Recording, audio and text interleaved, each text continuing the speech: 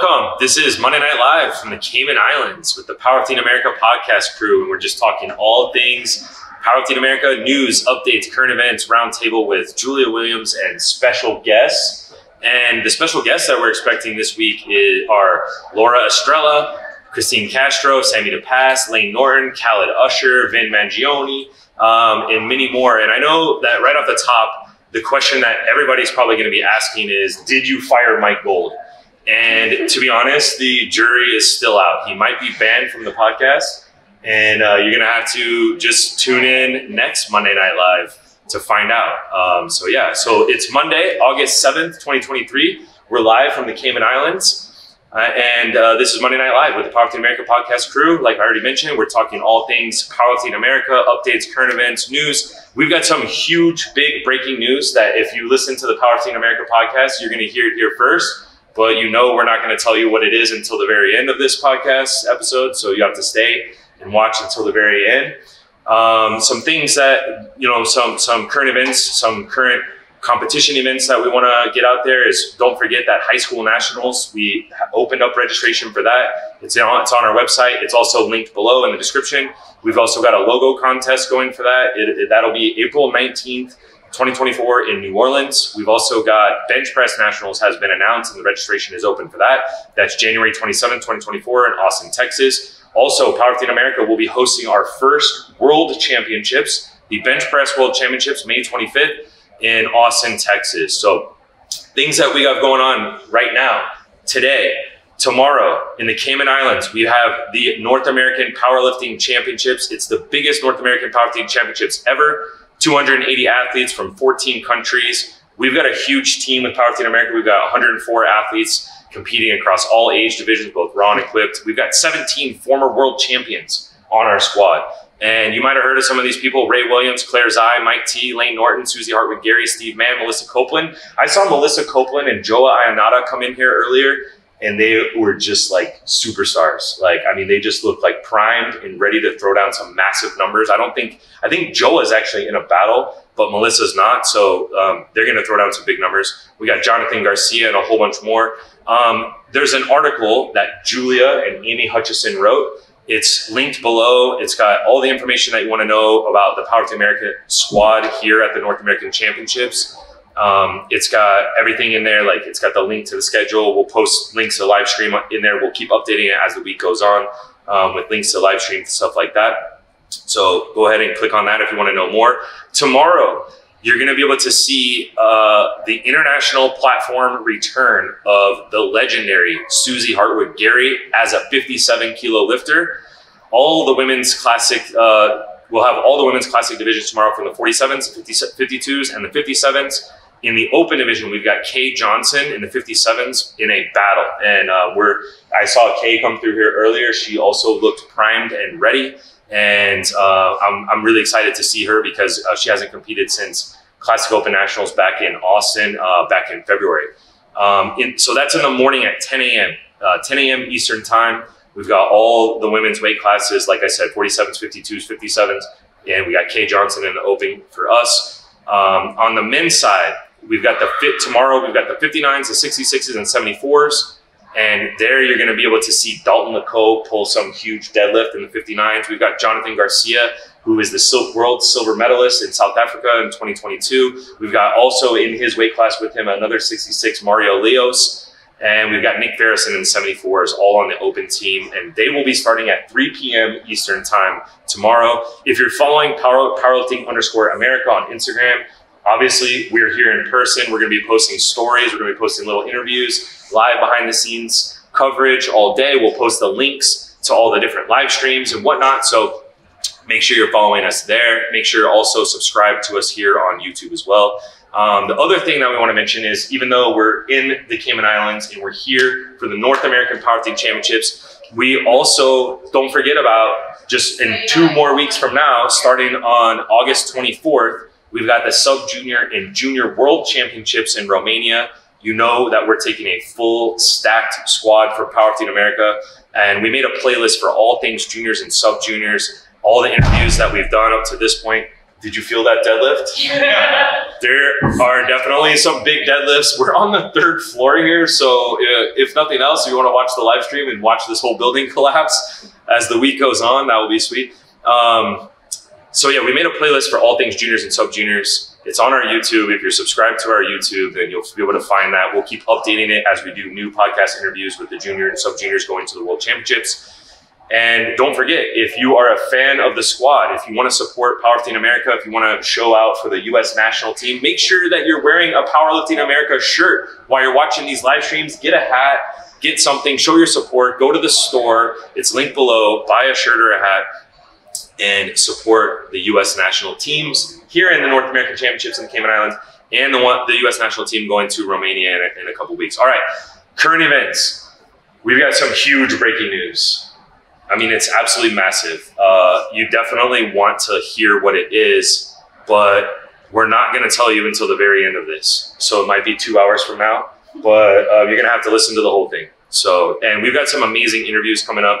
We've got some guests in the house right now. I'm looking at some superstars in the room from a bunch of different countries that we're friends with. So we'll bring them in here in just a minute. But trust me, you're going to want to hear this breaking news at the end. But we've got a packed show, so we got to get through some stuff. So we'll get back to that later. We want to let some of these lifters that we're doing interviews with to come in here so we can get them out of here and they can go to bed because they're all competing this week. Lifts of the week segment. I'm going to keep it short. I don't know if Julia had anything that she wanted to add, but our boy Huáscar Carpio, the world champion, he put up a massive training total this week. He totaled 600 kilos, which if you know that he totaled 625 at Worlds, just what was that, like a month and a half, 2 months ago at this point. The only difference is he totaled 600 kilo training total this week, but with reps of 4 and 5. So, I mean, he's now repping a 600 kilo training total every week. He said on his Instagram story today, definitely go check him out if you're not following him. It's LilWasky59 on Instagram. If you're following us, you know everything about Huáscar because we repost him all the time. But he's said today, now he's really believing that he can get the world record. And that's the world record that is 669.5. So, I mean, he's on pace for that. The other big lift of the week, you'll see it if you're following Powerlifting_America on Instagram. It's one of our most recent posts that Eleni sent us. She sent us a collaboration. Is one of the most ridiculous deadlifts that you've ever seen, a 57 kilo sub-junior. What is she, 16 years old? Yeah, 17 years old. She pulled 402 pounds, 182.5 kilograms, and just like at the top, one of the most epic grinds that you'll ever see. So that was pretty amazing. So definitely follow along for that. All right. Oh, you mentioned Meg Scanlon too. Oh yeah, go ahead. Mention Meg Scanlon. You're 63. Yeah, so we also had Meg Scanlon. I think she benched 125 at Worlds, and she just did 120 for a set of 5. Yeah, I think for like multiple sets of 5 too. Yeah, maybe. And it looked easy. It was some of the smoothest benching I've ever seen. It looked super, super easy. All right, so that's all of our news and updates that we have at the top. So let's get right into this. As we mentioned before, we're going to have Laura Estrella from the Dominican Republic, Christine Castro from Canada, Sami DePass from Jamaica, Layne Norton, the superstar from Powerlifting America, one of the only Americans that will be on this show besides you and me. We got Khalid Usher from Belize, and then we got Vin Mangione, who we pop him through later. He's the junior national team head coach, junior and sub-junior. He's one of the U.S. national team coaches. He's the head coach for NAPF, assistant coach for the World Championships in Romania. But for now, let's go ahead and bring on our first guest of the night, which is going to be Laura Estrella from the Dominican Republic. I'm going to pull her up here. She is an 84 kilo superstar. Come on, Laura, join us. Don't be shy. Come on over. You're going to take my seat. We doing good? I'm going to pop down. Okay. We're going to move this out in between us. All right. I can already see that Christine Castro is over here too, with her new fiance. They're in the house. Khaled's in the house. DJ Khalid. DJ Khalid from Belize. So, all right, Laura, welcome. Thank you for having me. It's so good to see you. We've been hanging out all day. Yeah. What does it feel like here in the Cayman Islands? How are you feeling? I'm feeling good. I'm just happy to be here. You mentioned it in your last podcast. It is the Friendship Cup. I love coming to NAPF, and Now that you mentioned Christine, when we saw each other yesterday and we just had this big hug, I was like, I'm so glad I came. Yeah. It's just the best. I saw you. I brought in Susie Hartwig-Gary over to meet you. Is she handling you? At this She's handling me. Wow. Yes. Legendary. I'm You excited. get the royal treatment. You had Arian handle you last time, right? Oh, yeah. Yeah, now you got Susie. Man, you gotta go all out. You gotta go all out. You only have superstar coaches over here. So tell us the breaking news of the day for the Dominican Republic. Tell us what happened earlier today. You were at the general meeting. What do they call it? The General Assembly? Yeah, of the the North General American Assembly. We put in the bid for 2026. We were up against our friends from Belize. Fortunately, we lost by just this point. Both part of the presentations were amazing, really. Because I wish I would have been there. It's like two amazing delegations, two amazing countries. But I'm just glad we put it in. It was like part of our bucket list. So yeah, it was pretty amazing to at least present what we're capable of. So, why do you want to host the North American Championships in the Dominican Republic?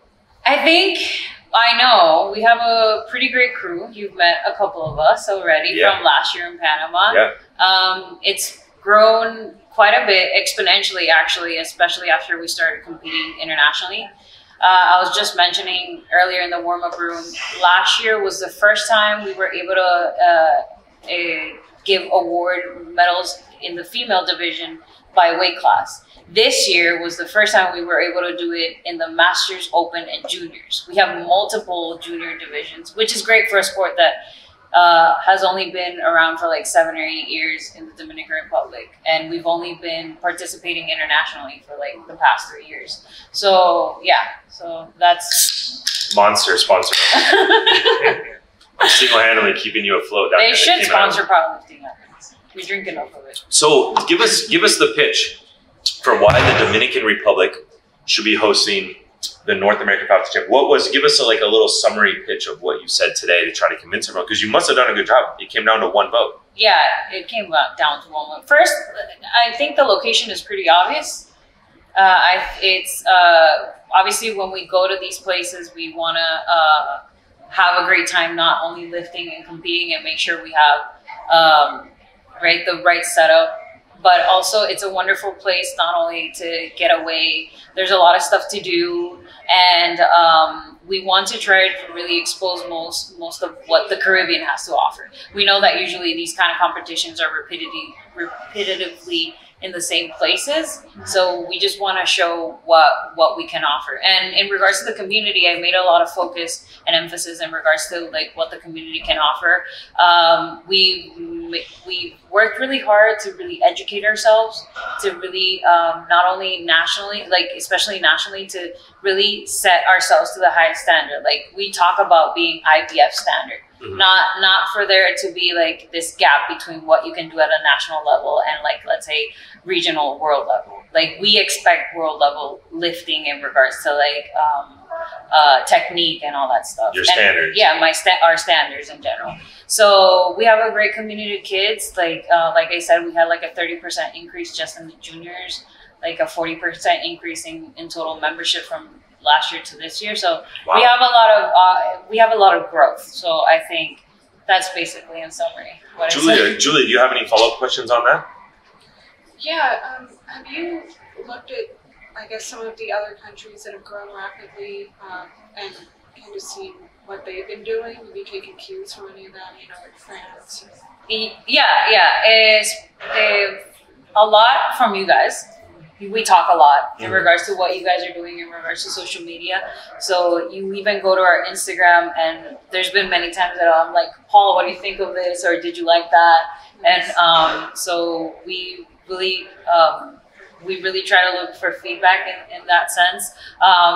We look up a lot to the CPU in regards to how their organization and how they have these regional meets. For example, they have these provincials, and one of our goals is to have our half island is divided in the northeast and south.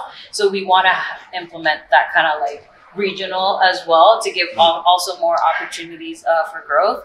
But additionally to that, I think the wonderful thing about the NAPF region is, like, for example, with Belize, we're in constant contact and like, oh, I got this for this meet, or here's a sale for this, and oh, we made like, for example, with Puerto Rico as well, like equipment. They give us like diagrams on how we can make homemade, locally made equipment and not have to import it. So wow, yeah, constant communication is like the key to growth in regards to all of this.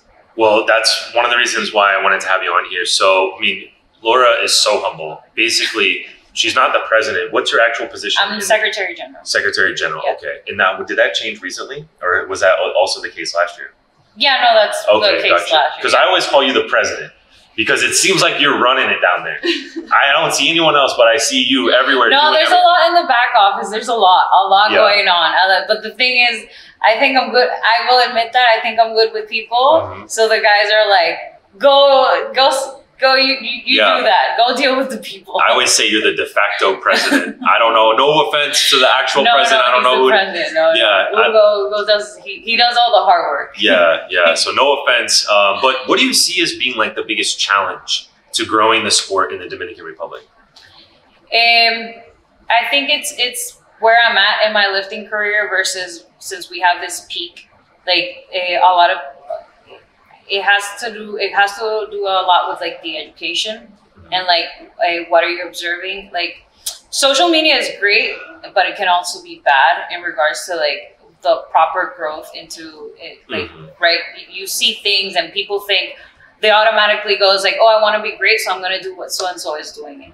Or they don't understand that really this is a sport. It's not just going in the gym and hitting heavy weights. That like it comes to a point that you have to make several investments. You have to really take your time, recovery, and all that. So since I think because of my age, when we go back and we present this to the younger lifters and try to educate them, they're like, nah, you know? So we made a lot of emphasis when we notice that feedback. So we hold like Powerlifting 101 seminars. We have brought down, like, for example, Jason, who's my coach from the Strength Guys. We've had Isabella von Weisenberg down there. Wow. Like we've had a lot of people come down and really provide like educational seminars. So it's not like, oh, it's just Laura saying it. It's like, oh, these people who have done it for years and at an elite level come down and teach me. And also they're learning something and they're going back home and applying it. And in the end, it comes full circle because it just helps the federation grow. Wow, that's great. Yeah. How is powerlifting? Is it like a really popular sport in the Dominican Republic? I mean, like, are people seeing it? Yeah. Like nationally? No, yeah, people are seeing it. Like, I don't train in a commercial gym, but when I go to these commercial gyms, they're like, oh, you're Laura, you're a powerlifter, which is awkward for me. But like, or they see me training a certain way and they're like, oh, you're a powerlifter, because since we've had this spike of like junior lifters and even masters lifters that go to these commercial gyms, that people are now like more familiar with the sport. And more people, like the other day I went to the mall to buy a book.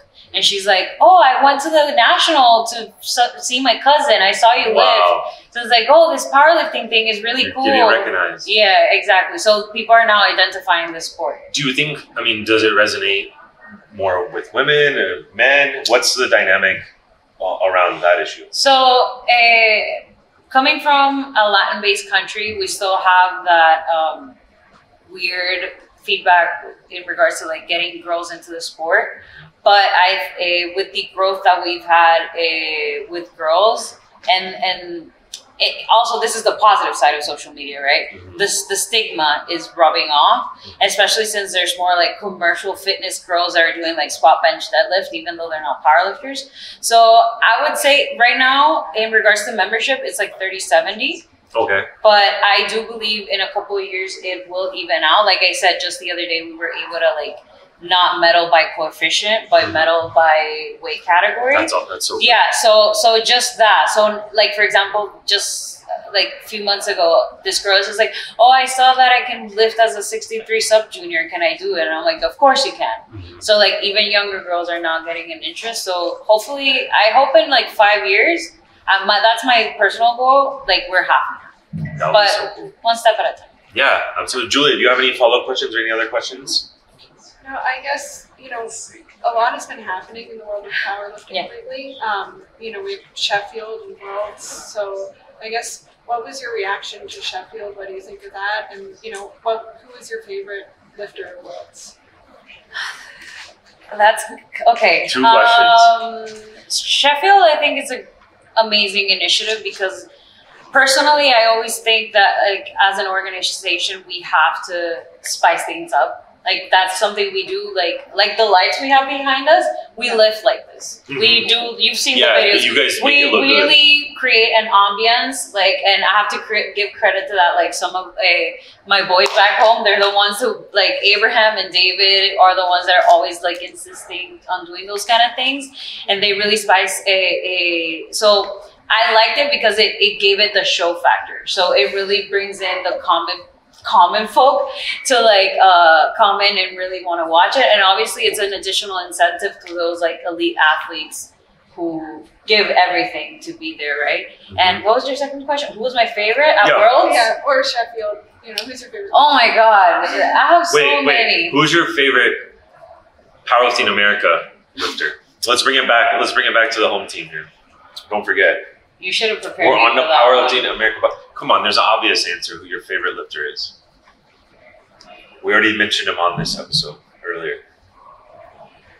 Waskat? Yeah.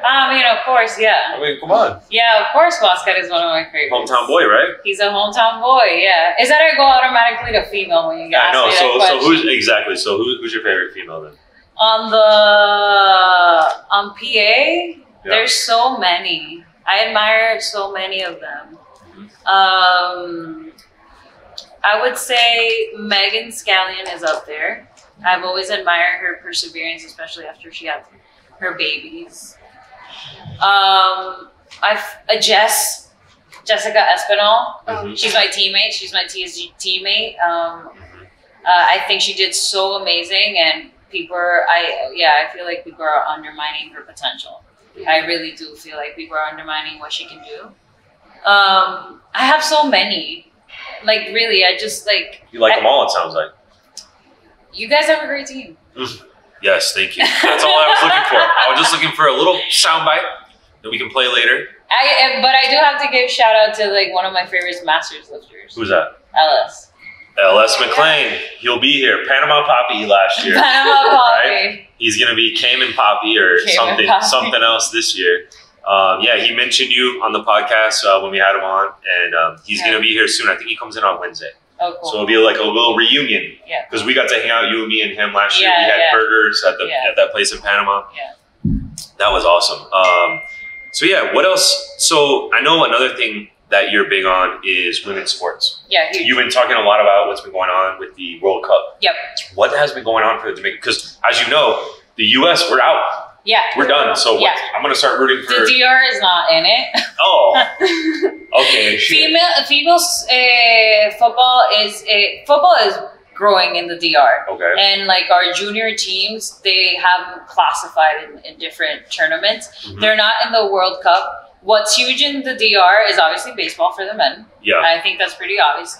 But for the females, volleyball. So I'm in regards to female sports, I'm a huge fan of our volleyball team. We're called the Caribbean Queens. And we usually fight that title with Cuba and Puerto Rico. Okay. Yeah, so in regards to local sports, female sports, volleyball is huge for me.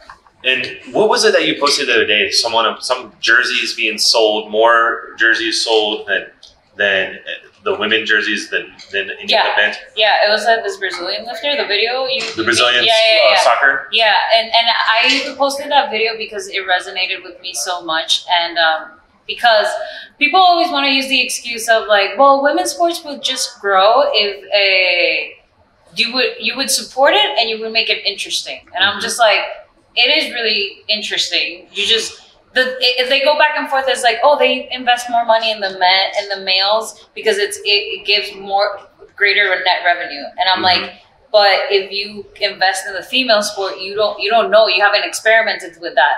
it obviously grows because you're investing money in the other, but if you would invest money in the female sport, it could grow just as much, right? So in this I forget her name, but this is like a long-time females, a Brazilian soccer player, and she was saying like, I didn't have a role model. I didn't have anybody to look up to. And now I walk down the street and people recognize me and they say, oh, my son loves you. But why? Because you guys have exposed my games to all these people. Because these people can easily see me playing on the field. And obviously, for me, it might sound like when people say that, it sounds ridiculous because in our sport, people watch both sides equally. Yeah. Actually, I have friends that prefer watching the females than the males, but like everybody watches equally, no matter who's lifting. It's like, oh, who's lifting? So it's okay, I'm gonna go watch it. It's not like, oh, it's the girls, I don't care about it. Exactly. It's one of the cool things about powerlifting is that we're on the same platform,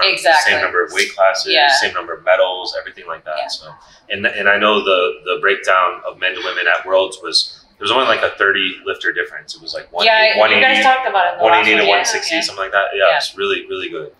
So, okay, one last pitch. Let's keep the PR going, the PR train for the DR. To host the North American Championship. So what, as far as it being a vacation destination, you mentioned before, you just glossed over that it's just obvious, but tell us, is it, should people just be taking vacations to Dominican Republic from the US?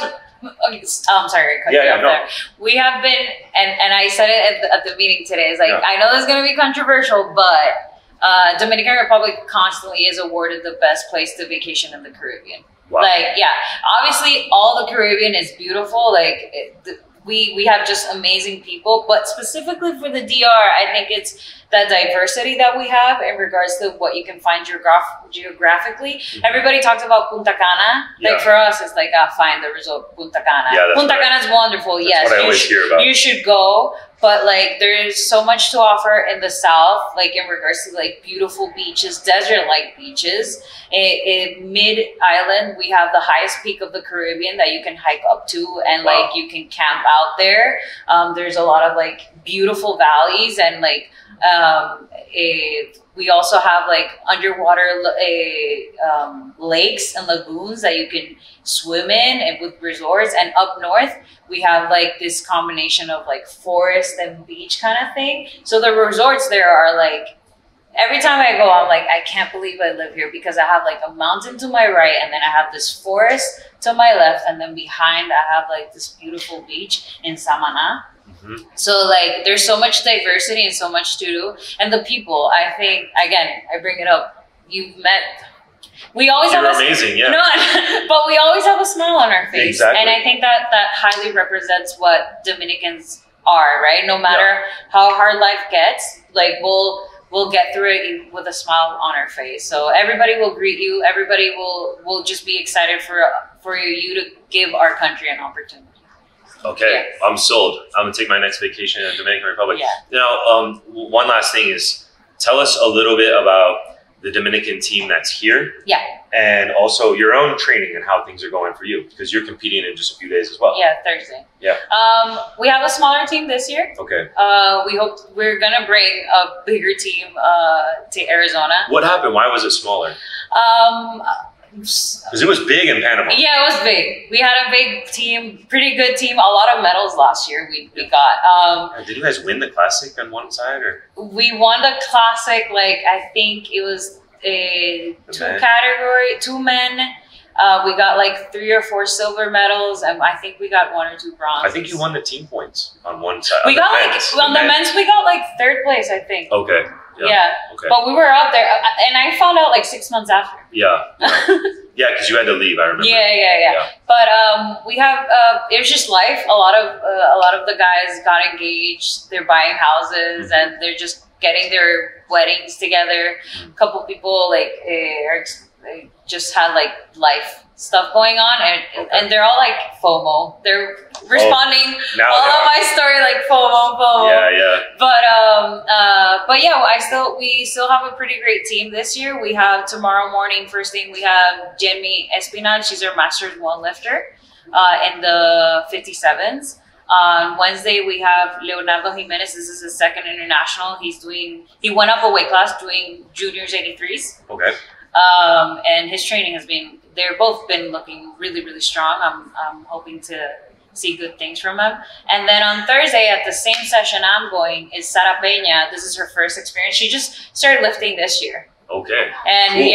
and she's already in an international competition. Yeah, she's an 84 plus junior with a lot of growth. She's only 19.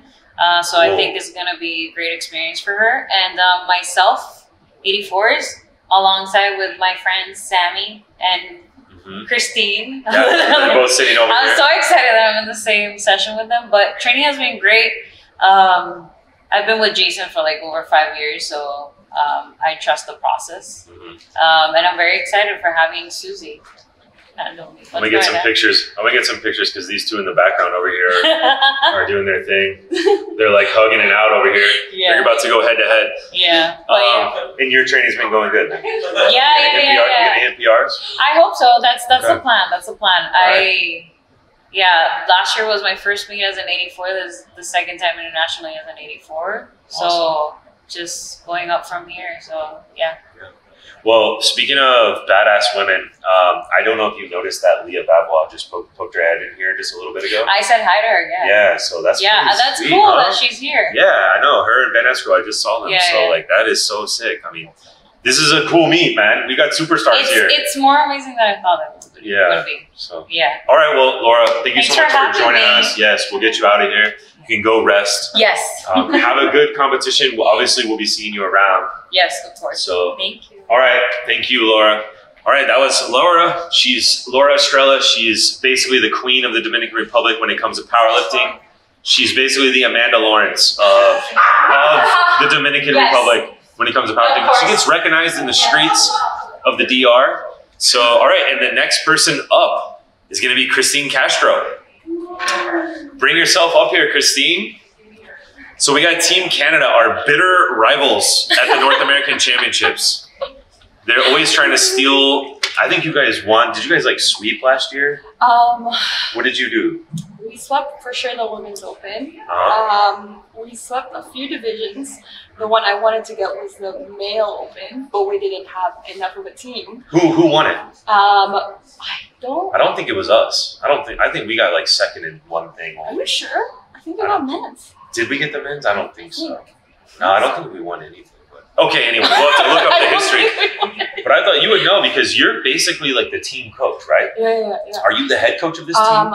This year, I didn't opt in to be a head coach because they said that if I want to be a head coach, I can't compete. So then I was like, I want to compete. So you're an assistant coach? Yes. Okay. So I'm going to do both. Okay. But this year, our goal is to get the open male as well. Okay. Because last year not getting that, that really made me want it. But I'm not sure if you've seen the male open team this year from Canada. I've seen it. It's pretty good. But have you seen the American team? We got we're bitter rivals now.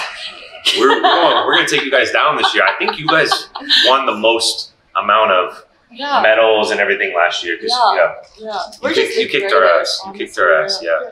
But you're so nice about it. You're such good sports about it. So humble about it. Yeah, exactly. So tell us about your squad that you have here. Yes. So right now our male team is very stacked, but our female team is also very stacked. We have almost 2 females in in a few weight classes, which is kind of crazy. But they're all like, for example, like we have 69 kilos. We have Shannon projected to be first, and then we have Julie projected second, which is crazy because I'm like, even having those 2 females just already the 2 nominations for Canada, that's a huge win for us already. And I know they're going to do great. And then for male, we have people like Bryce Quatcher, Eric Willis. Oh, I've heard of them. Hard hitters. I've heard of them. So a little crazy. But it's nice because I feel like one thing that NAPF was missing was people didn't know how great NAPF was. And I feel like it wasn't as big as it is now. But definitely this year is huge because I'm even seeing the people that applied for this year, and it got pretty competitive in our country too for people who actually make it. Yeah. Same with us. Same with us, and it's only getting more competitive on our side for sure. Yeah, I noticed because then I was like, whoa, this NAPF is going to be huge. There's huge hitters in a lot of different countries, and then so it's going to be cool to see how placing is going to go. Yeah. So tell us a little bit. Laura was just talking about how this, and Robert Keller mentioned it on our last Monday Night Live, that this is like a friendship cup. And even though we're like super bitter rivals and we hate each other, what is it like? What's the vibe like here at NAPF? And why do you think the North American Championship is like such an important competition? Because I know you've been coming to this for a while. Yes. How many times have you competed at this? I think this is my 5th time. Your 5th time? Yeah. So you're an OG of the NAPF. I'm like a newcomer compared to you. But why do you keep coming to this meet? Why is it so important? So I've been to both Worlds and NAPF. I actually did Worlds just recently. Yeah, in Malta, yeah. And one thing I know is that the vibe that I get from Worlds and NAPF, they're very different. It's kind of like comparing apples and oranges. And what I get from NAPF is everyone is so welcoming, and you know that you're going to see very similar faces. It's very hard to see like some of those people because it's not accessible for them to go to Europe, and it's very hard for them. Like that distance is very far for them. So them coming to NAPF, you see those people that you don't get to see at Worlds, and that was huge, because the thing is that like there's a lot of people here that I'm seeing, like Laura, like Sami. I'm seeing Sami. Like Sami went to Worlds, and that was really cool. Kicked ass. Like, she's sitting right over here off camera, by the way. She's just glaring at Christine, just daggers, staring daggers over here. They're such bitter rivals. Yeah. You guys are lucky Claire's not here. We would have a full-on fight in here. But yeah, I know. The 3 meanest ladies in all of powerlifting. But best session. Oh yeah, It's gonna be the best. Laura shouted from the crowd that this is going to be one of the best sessions. She's saying. Definitely. 76s. All 3 of us. 76s Yeah. and 80. Yes. And which one? And 84. We're all together. Yeah. Oh, all together. Oh, so you're talking session. Okay, yeah, because the 84s. 76s, 84s, gonna be Wow, so great. it's all in one It'll session. be a session to watch. We got our young superstar Luella Bowden in there with you. Yes. I'm so excited for her to be on the same platform as you ladies.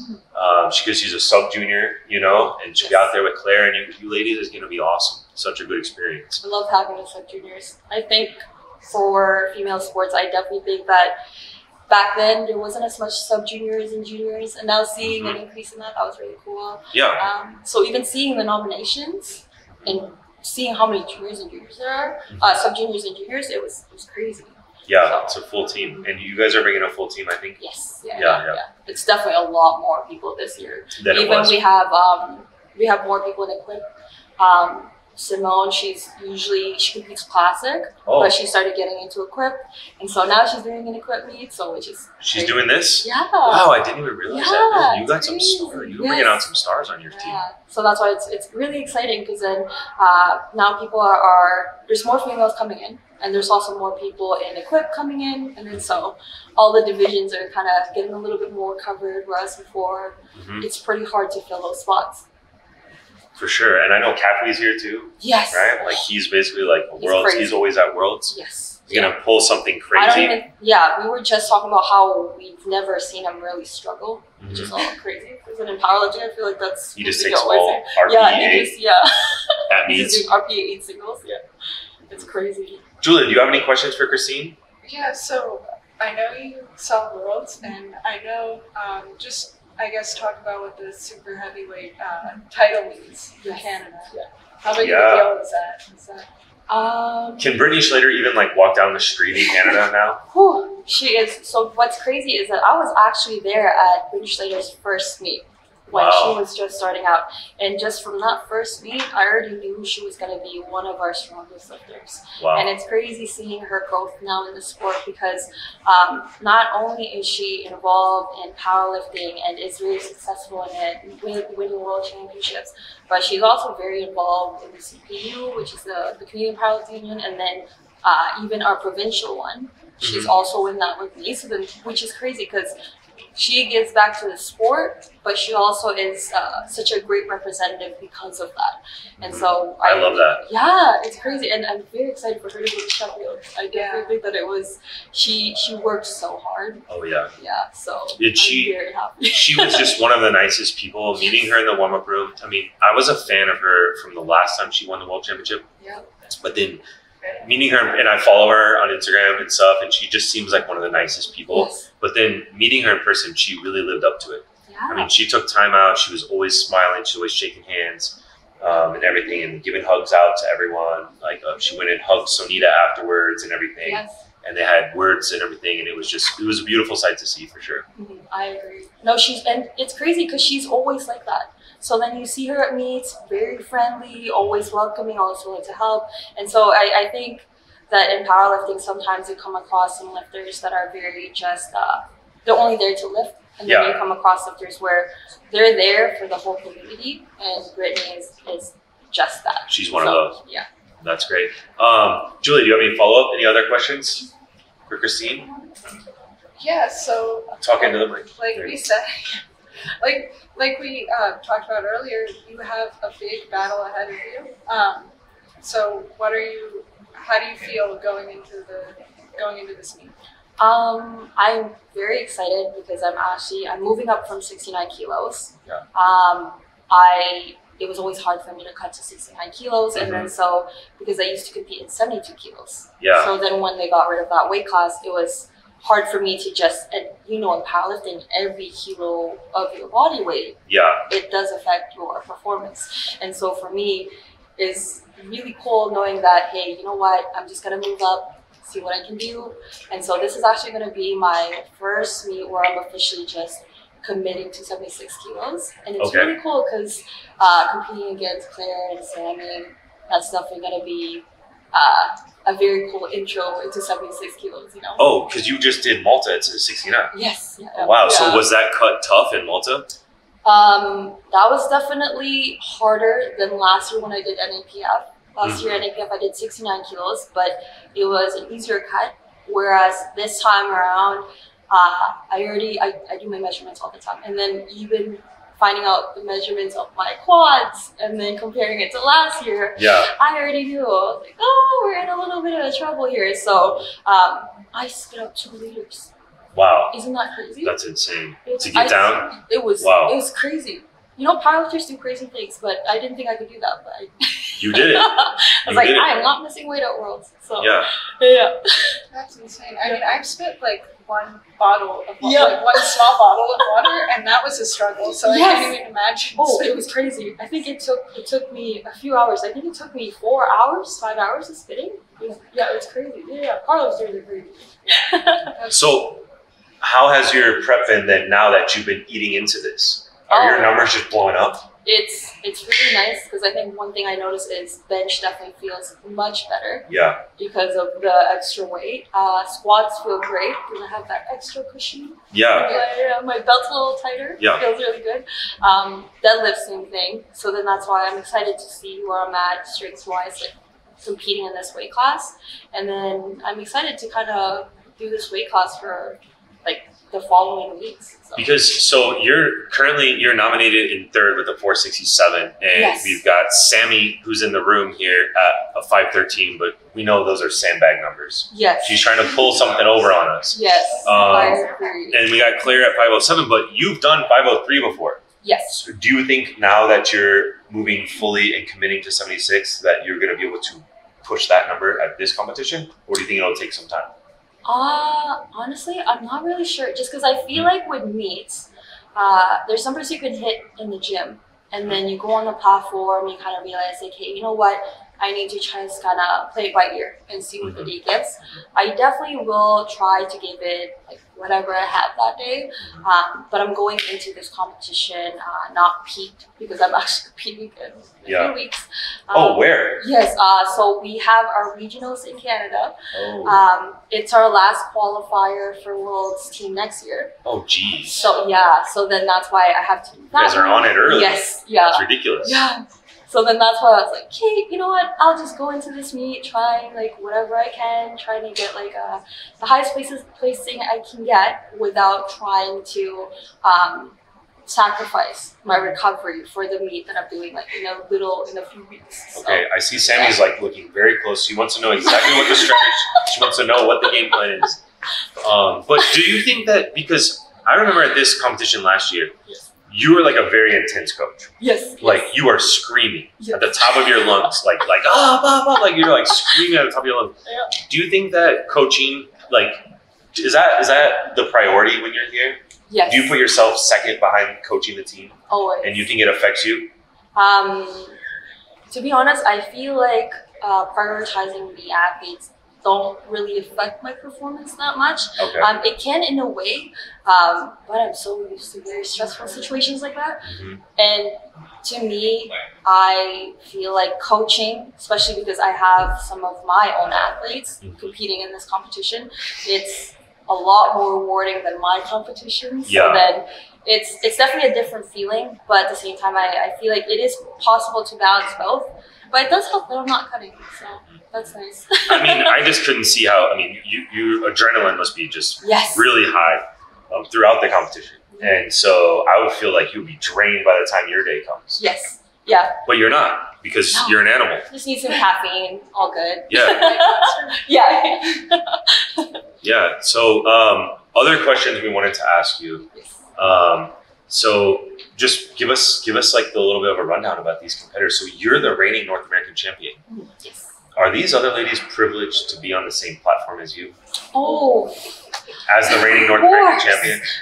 And my privilege to share the platform with Sami. Are you raising the standard for them? And what does it feel like? I mean, going head to head with another reigning North American champion in Sami DePass. Not to mention Claire in the mix. Yeah. Well, you know what? I'm gonna try to beat her. She's right over here. I'll try my best to Daggers. She got best lifter last year and she got second best. Yeah. Oh, Christine got best lifter. That's right. Laura has the facts. Laura should be a co-host. Laura should be co-host of this. Yeah. So, are you gonna try to, claim that title again, or what?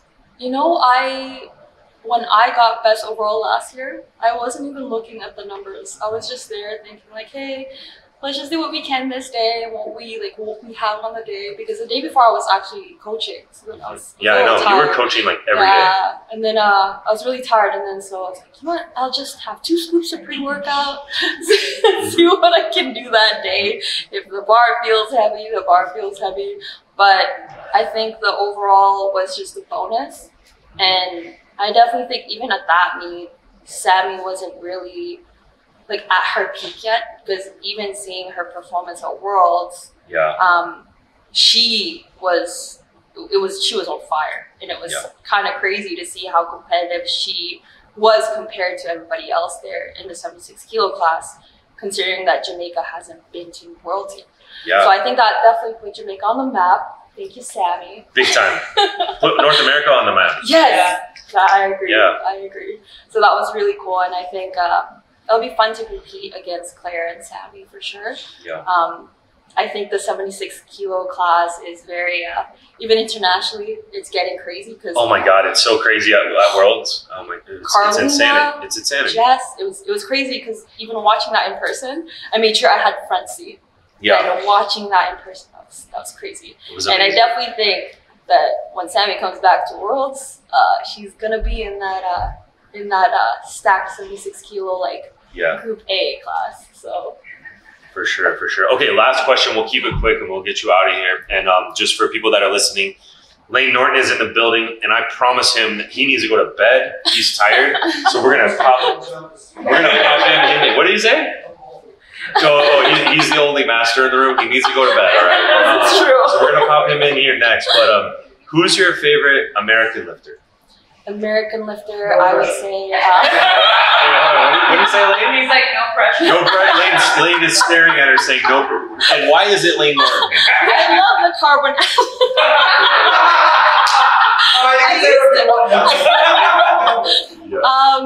Definitely. So Jonathan Keiko is one of my good friends. Yeah, he's the man. I talked to him about games all the time. So we were playing Maple Story, so we talked about that. They just got engaged recently, him and Nina, so that was really cool. But he's one of my top lifters, not only because he's very strong, but he's also so humble. And I think that's one thing that not a lot of powerlifters have.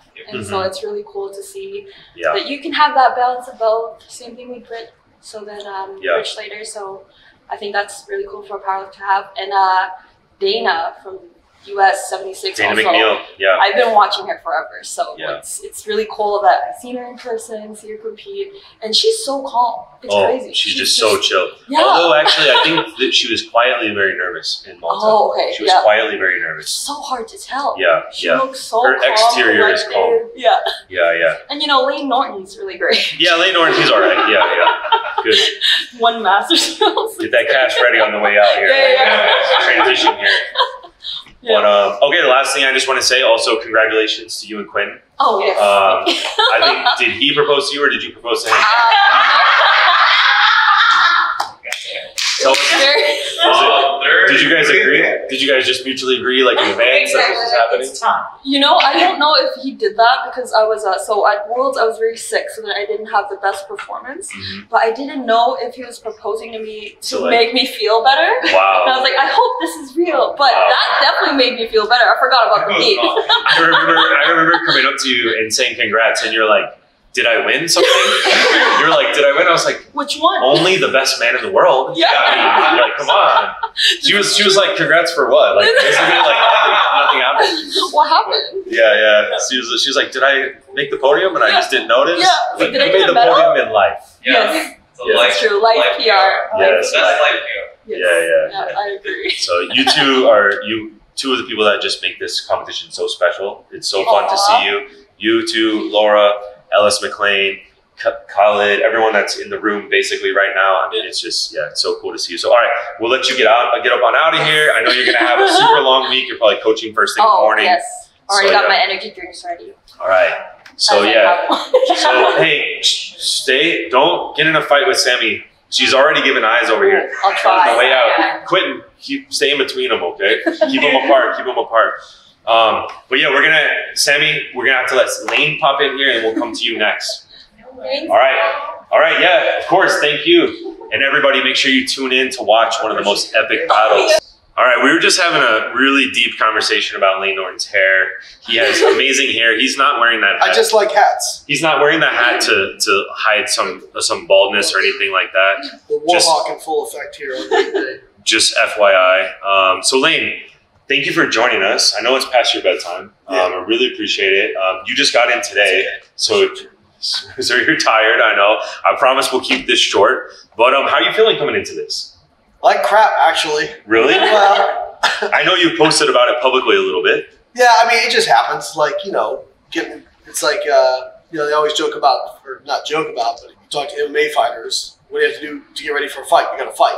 Yeah. What do you got to do to get ready for lifting heavy weights? You got to lift heavy weights. What happens when you lift heavy weights? Get dinged up sometimes. Yeah. So yeah, I was training was going pretty well. I was actually getting up to like the most volume on squats that I had done in probably 4 or 5 years. And then kind of 2 weeks out, I was feeling a little, lower back was feeling, and some days you go, I think I can hit it and it won't negatively affect me. And sometimes you're right. And sometimes the cookie crumbles the other way. Mm-hmm. So lower back's been feeling pretty beat up for the last week.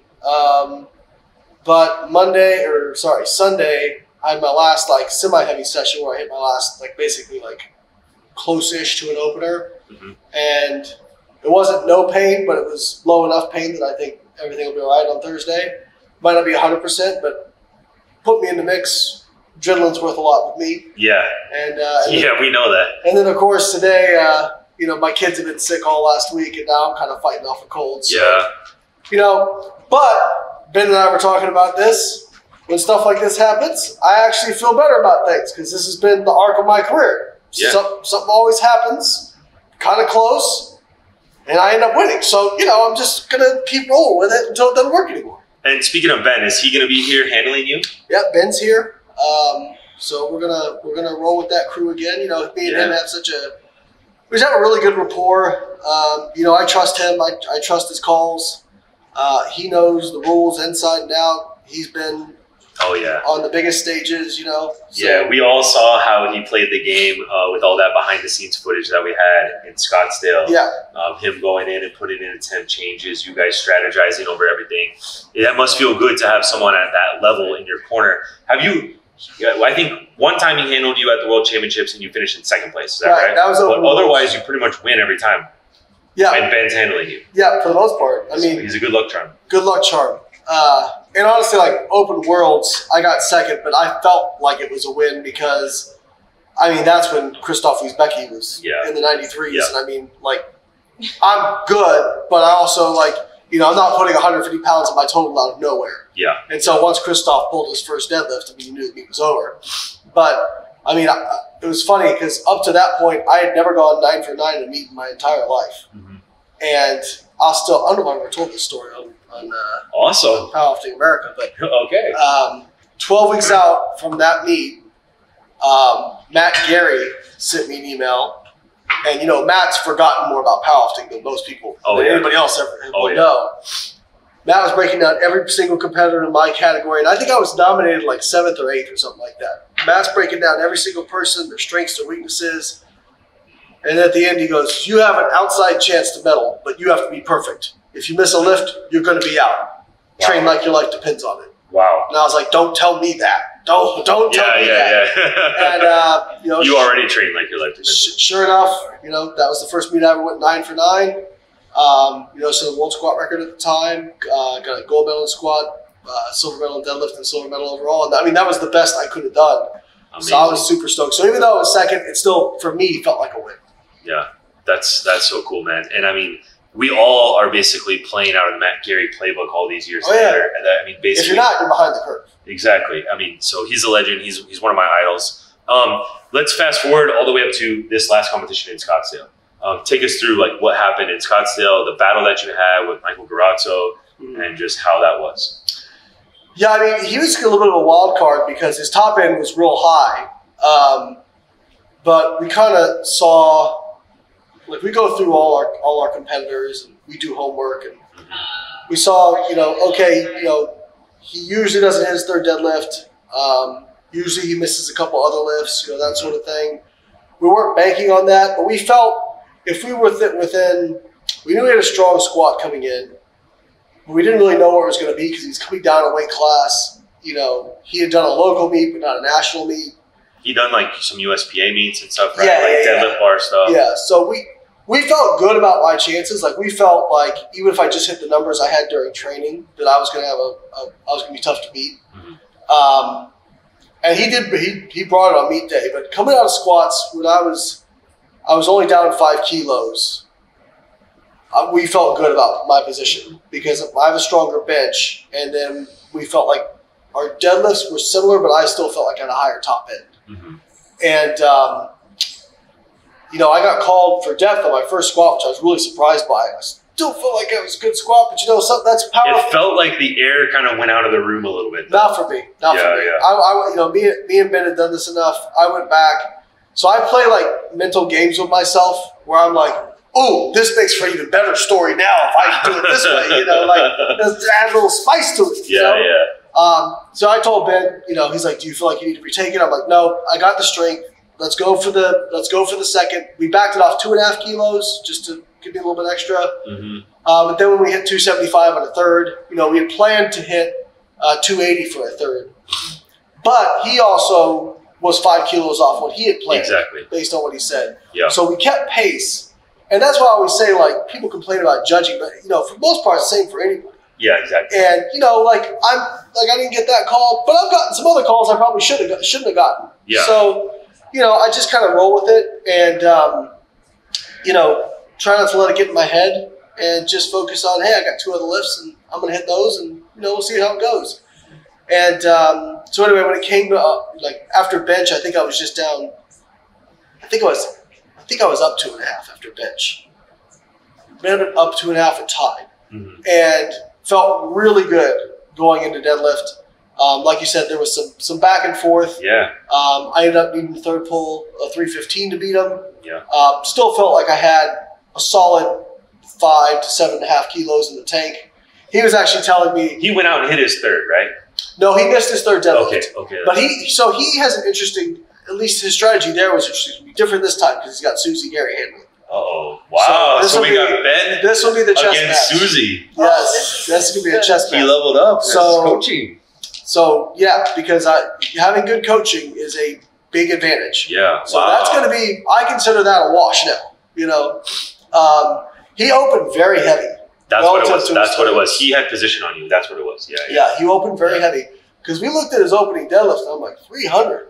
Yeah. I'm like, you know, I trust me. Everyone was nervous about it. I mean, because I was following you very closely, and I was like, I don't, you know. We've invested all this stock in Layne here, and then it's like, then this guy opens like this, and I'm just like, I was nervous, but that's why I thought he hit his third, and then you had to hit it, but it was he just had position. Yeah, so yeah. I think, you know, for me, one of the things I do well is I don't scoreboard watch too much. Yeah. Like, and I just go, okay, I'm just going to hit my lifts. I'm just going to hit my lifts. Just going to hit my lifts.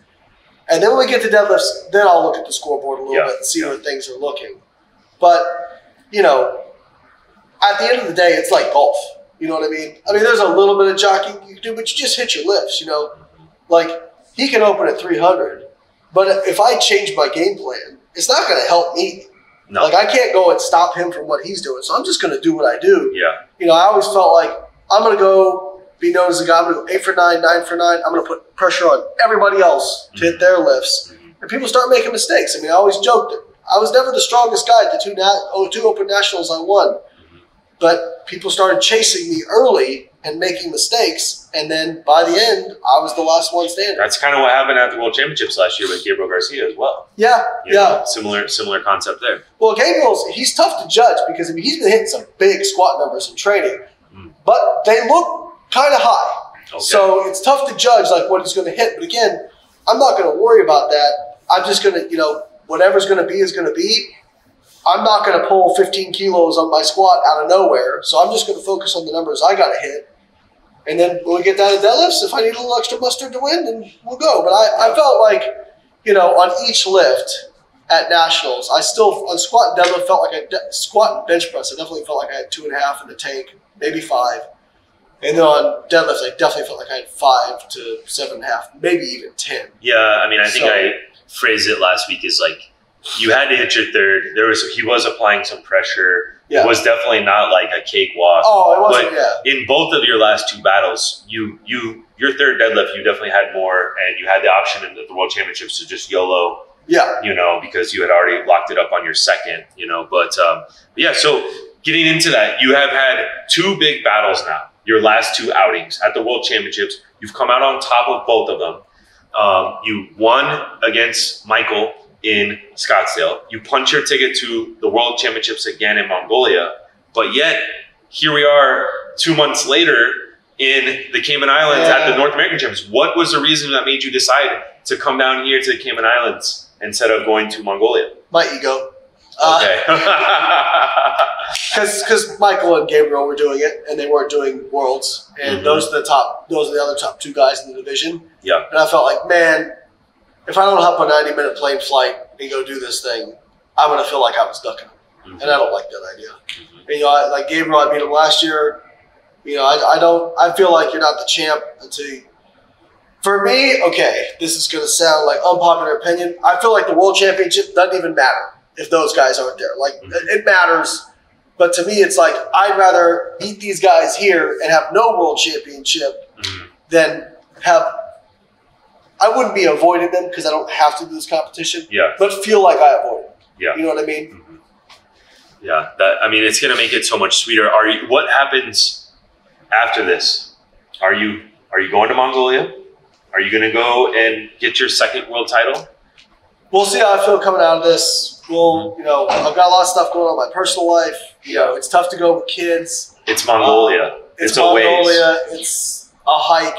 You know, it is. I think I looked up that it's the coldest capital city in the world. Oh man! So, well, we'll see. I try not to look too far past where I'm at right now. You know, I think that's a dangerous game to play. But we'll see how I feel. You know, right now I'm loving doing this stuff. I'm going to keep doing it as long as I can. Yeah, and I mean, obviously, you really can't think past these 2 guys. No. That you got here. I mean, because they both, I mean, are formidable opponents for sure. That's why you're here. Absolutely. And I mean, I guess when you say that the World Championships, like, it doesn't matter, it's partially because in your weight and age class, there's not a ton of depth. I mean, Right. the three of you are at the very top. Right. And so if one of you, or two Unless of you somebody comes out of nowhere. Yeah, unless someone comes out of nowhere, which we don't know. And I mean, the odds of it happening in Mongolia, where I think the numbers are a lot lower than they were in Newfoundland, Canada last year. So that was probably the most stacked World Championships that we'll see at the Masters for a minute at least, until it comes back to a country that is easier to get to.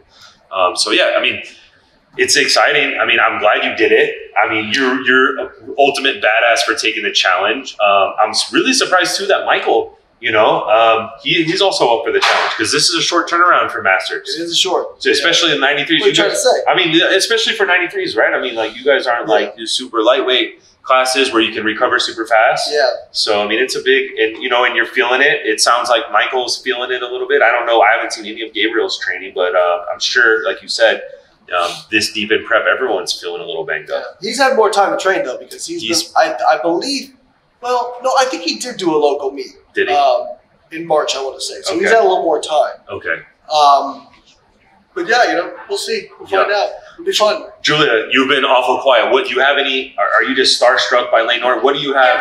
What kind of questions do you have for him? Give him some side curveball question that he's not ready for.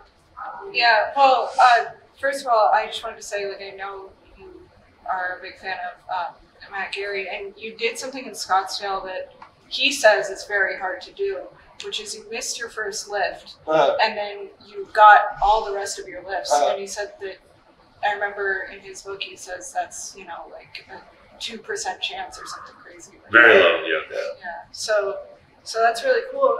Ben actually came out to me after the meet and said, "I'm the most proud of you for this meet." Yeah. Wow. He's like, because what you did is, he said the same thing. It's very hard to do. Yeah. But again, it's just like I put that. I don't know. I like when something goes wrong. Yeah. Listen, I'm not going to sit there and be like, yes, I missed my first squat, right? No, but I'm like, all right, now I can go show why I'm different. Why I'm not going to let this get in my head. I'm going to go out and I'm going to nail these lifts. Mm-hmm. And to me, it makes it more meaningful. I put up a post the other day. I'm like, the most epic moments I've had in my life, they were only epic because there was really hard stuff that happened leading up to that. If that hard stuff hadn't happened, they wouldn't have felt so epic. Yeah. Yeah, so I guess in that vein, who are some other people you look up to in powerlifting besides Matt Gary, your coach?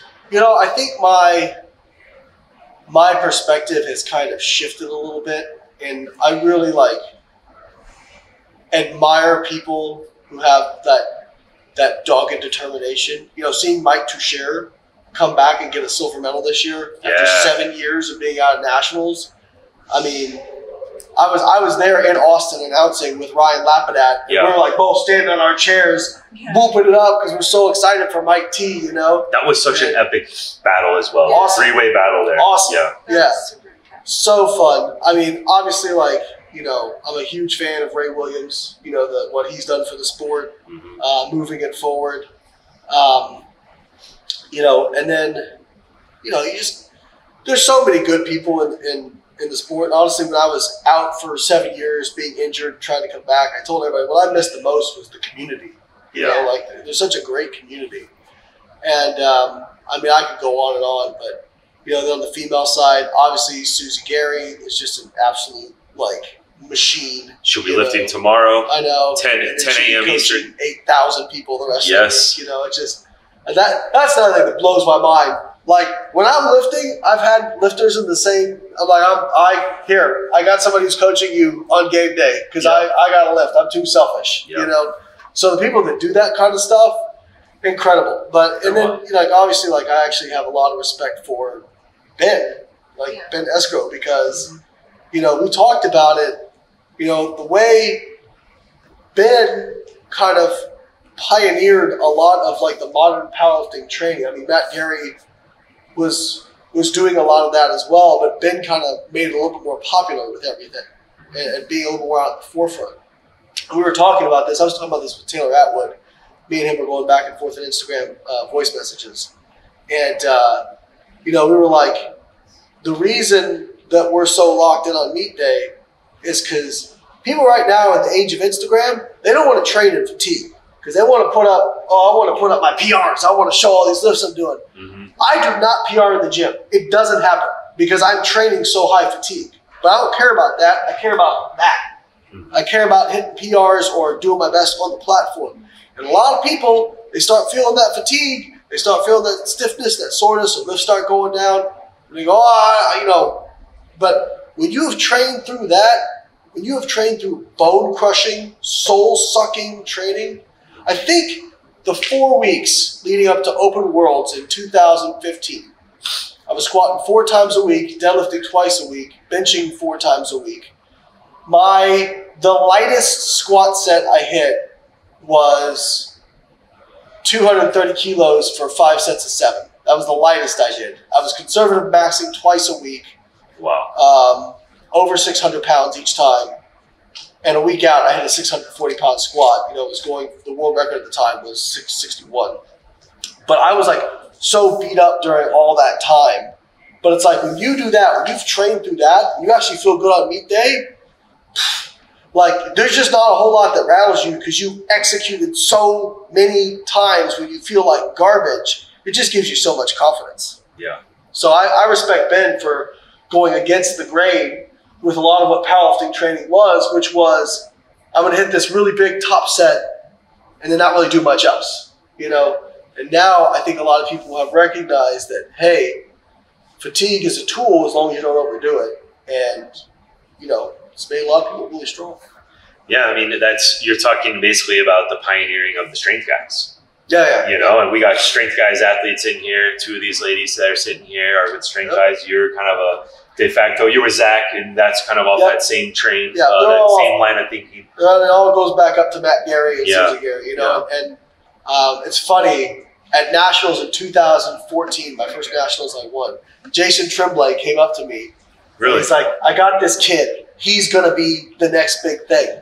But Taylor got beat that year. I forget by who. And he was really upset. Oh, yeah. And he was like, will you come say something to him?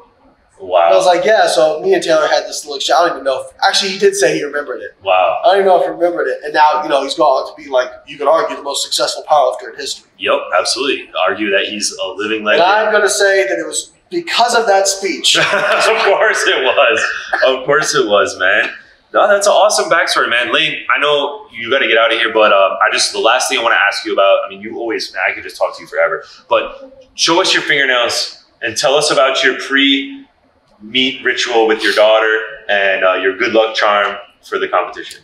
Yeah, so my daughter Olivia, she likes painting my nails. It's just, we had done it before I ever competed, but then at Nationals in 2022, she was like, can I paint your nails? And she was going to be there. It was the first time my kids are ever going to see me compete. And I was like, yeah, honey, sure. So we did that one. And then before Worlds, she was like, I want to paint your nails so when I'm watching you on TV, I can see the nails. Wow. And it was cool too because when I'm trying to get fired up for my lifts, all I got to do is look down at my hands. Yeah, I saw that. Yep. I saw that in Scottsdale. And then before Scottsdale, so that time before, the other 2 times she initiated, before Scottsdale, I'm like, all right, man, let's go. Nice. Hot pink, let's do it. Yep. And then this week I was like, all right, man, it's Sunday before the meet. It's time to paint the old nails. And so what color scheme? I don't know if they're a little far from the camera. I don't know if they can see it, but what red, color? white, and blue, baby. There we go.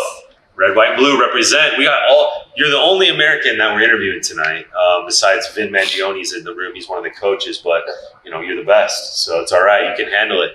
You can take not always best on the platform, but best on the mic. Oh, 100%, 100%, man. All right, brother. We'll let you get up on out of here. Thanks, buddy. Appreciate it so much, and we're rooting for you, man. It's gonna be one of the biggest battles of the competition. One of the most exciting ones. I'm excited.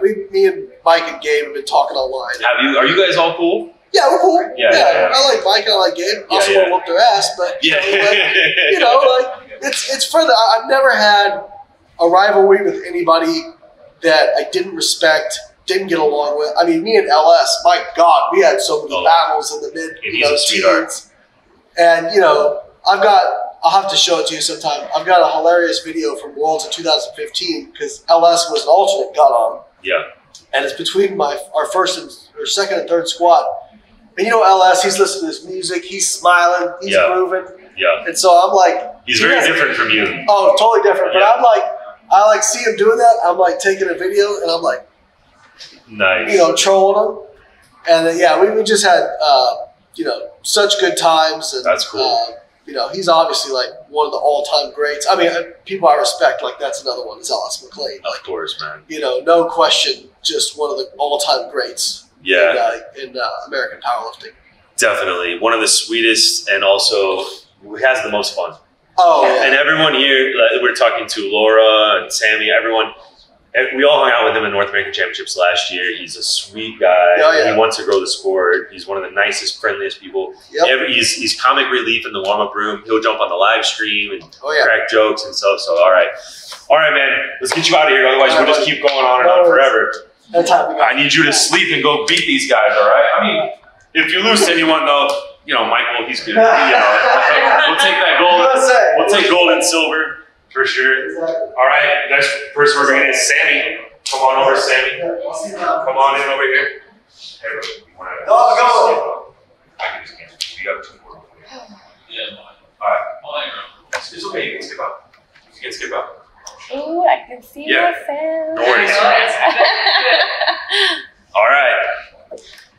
Next up, oh my goodness, we've got. I'm feeling a little nervous. You're a little bit nervous? I just feel like you've talked about me so many times already. While I've been sitting there, I'm like, I mean, you've been shooting daggers over here, though. I have been doing no such thing. I've been over there laughing and having a good time with Christina and Laura. So please. I think you might have the most attitude, though. I think you're intimidating. You're kind of a bully. You're kind of a bully. Are you? Do people call you a bully? I mean, no.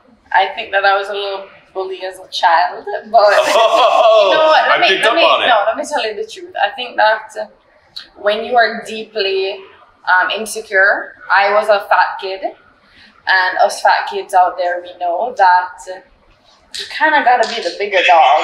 You got to be the bigger dog in order for other people not to make your life a living hell.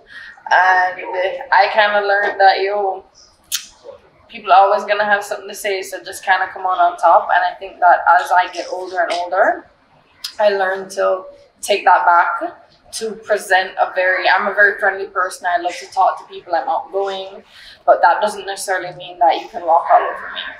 Absolutely. I'm going to show up. I'm going to be myself. I'm going to be my authentic self. And if you don't like it, well, I love that for you, but I like me enough that it's fine. Boom! She's already dropping sound bites in here. Okay, so who's the strongest lifter in Jamaica? So first of all, I mean, we didn't even introduce her. Sami DePass, 76 kilo superstar from Jamaica.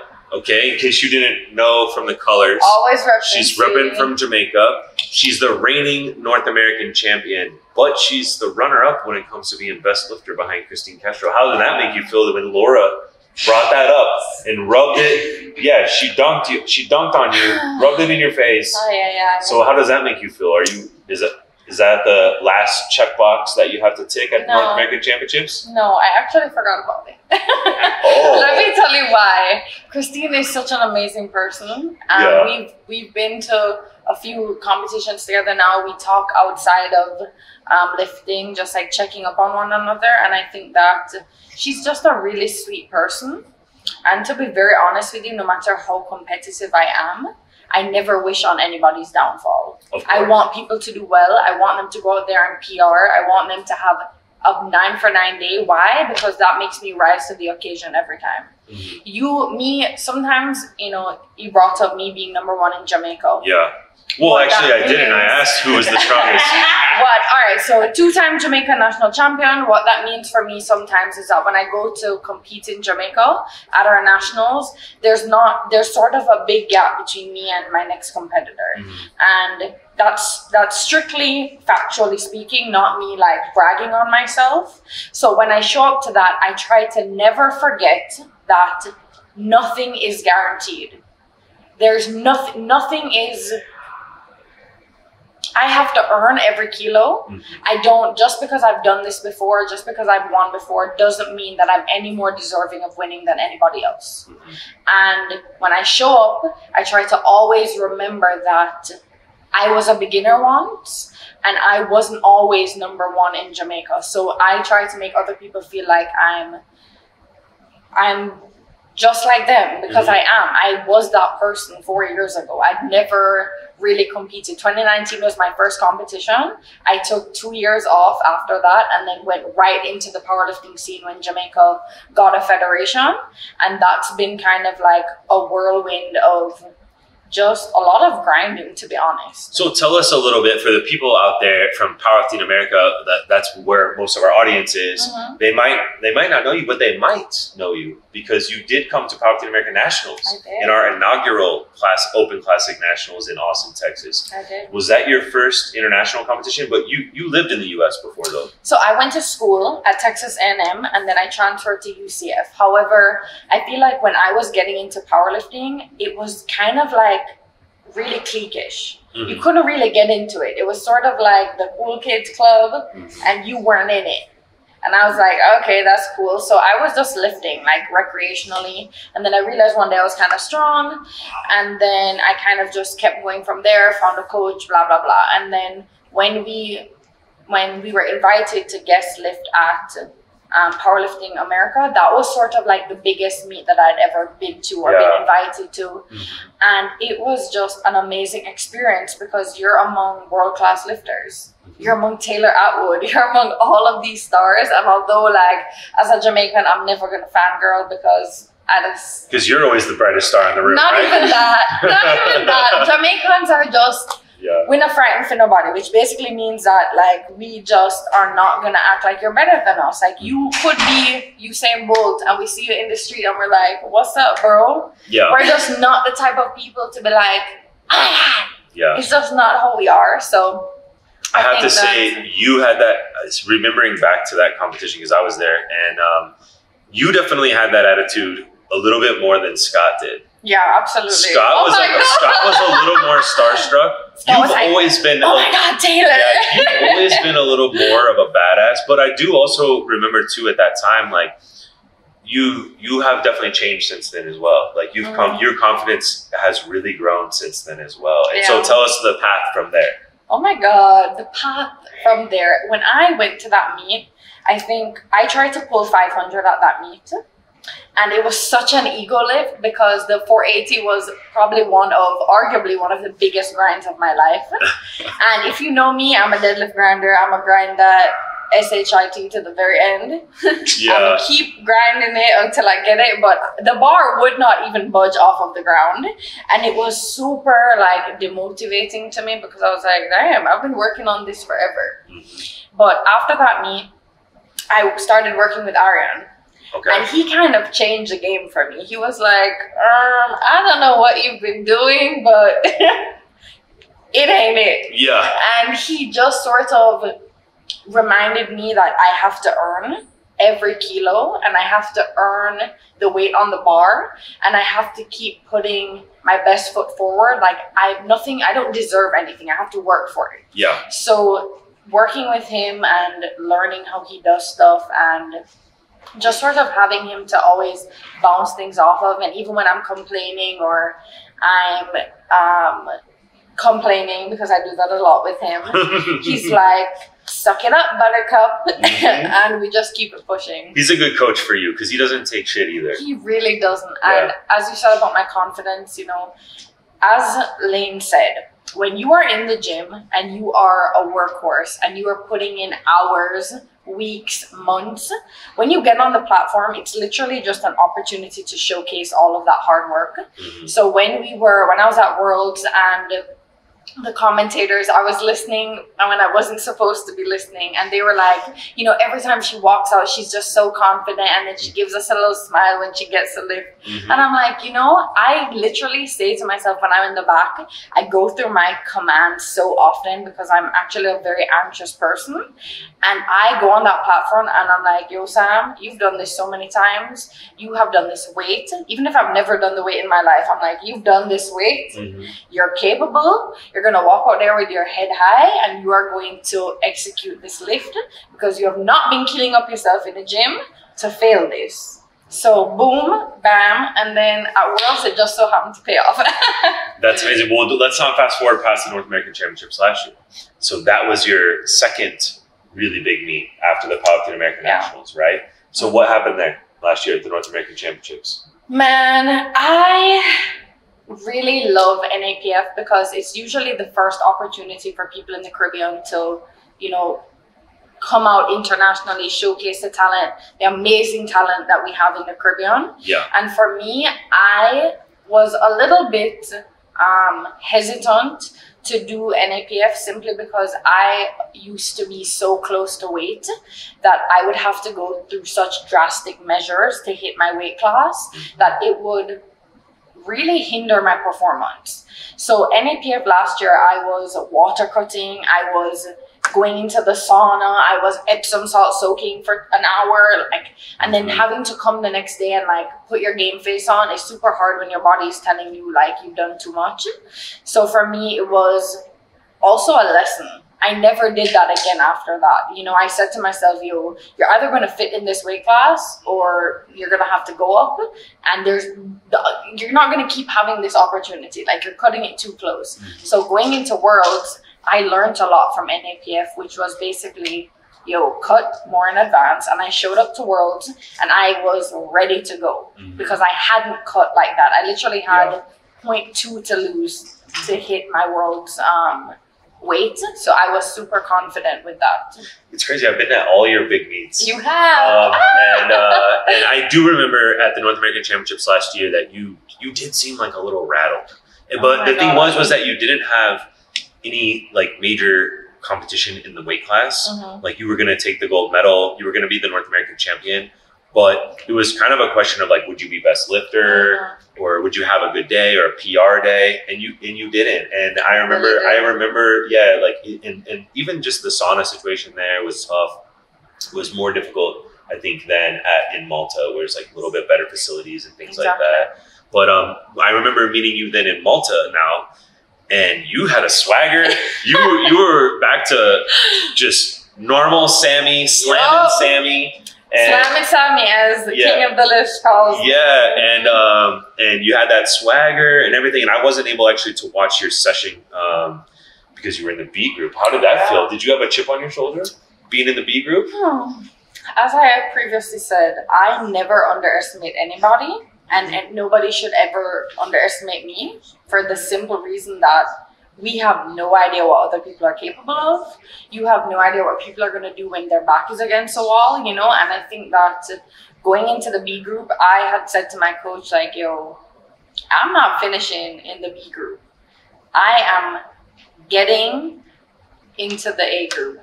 And I really honestly was just focused on myself. I'm a very stay in your own lane kind of competitor. When I'm in my zone, like, there's so many pictures of me when my face is like, I'm like this.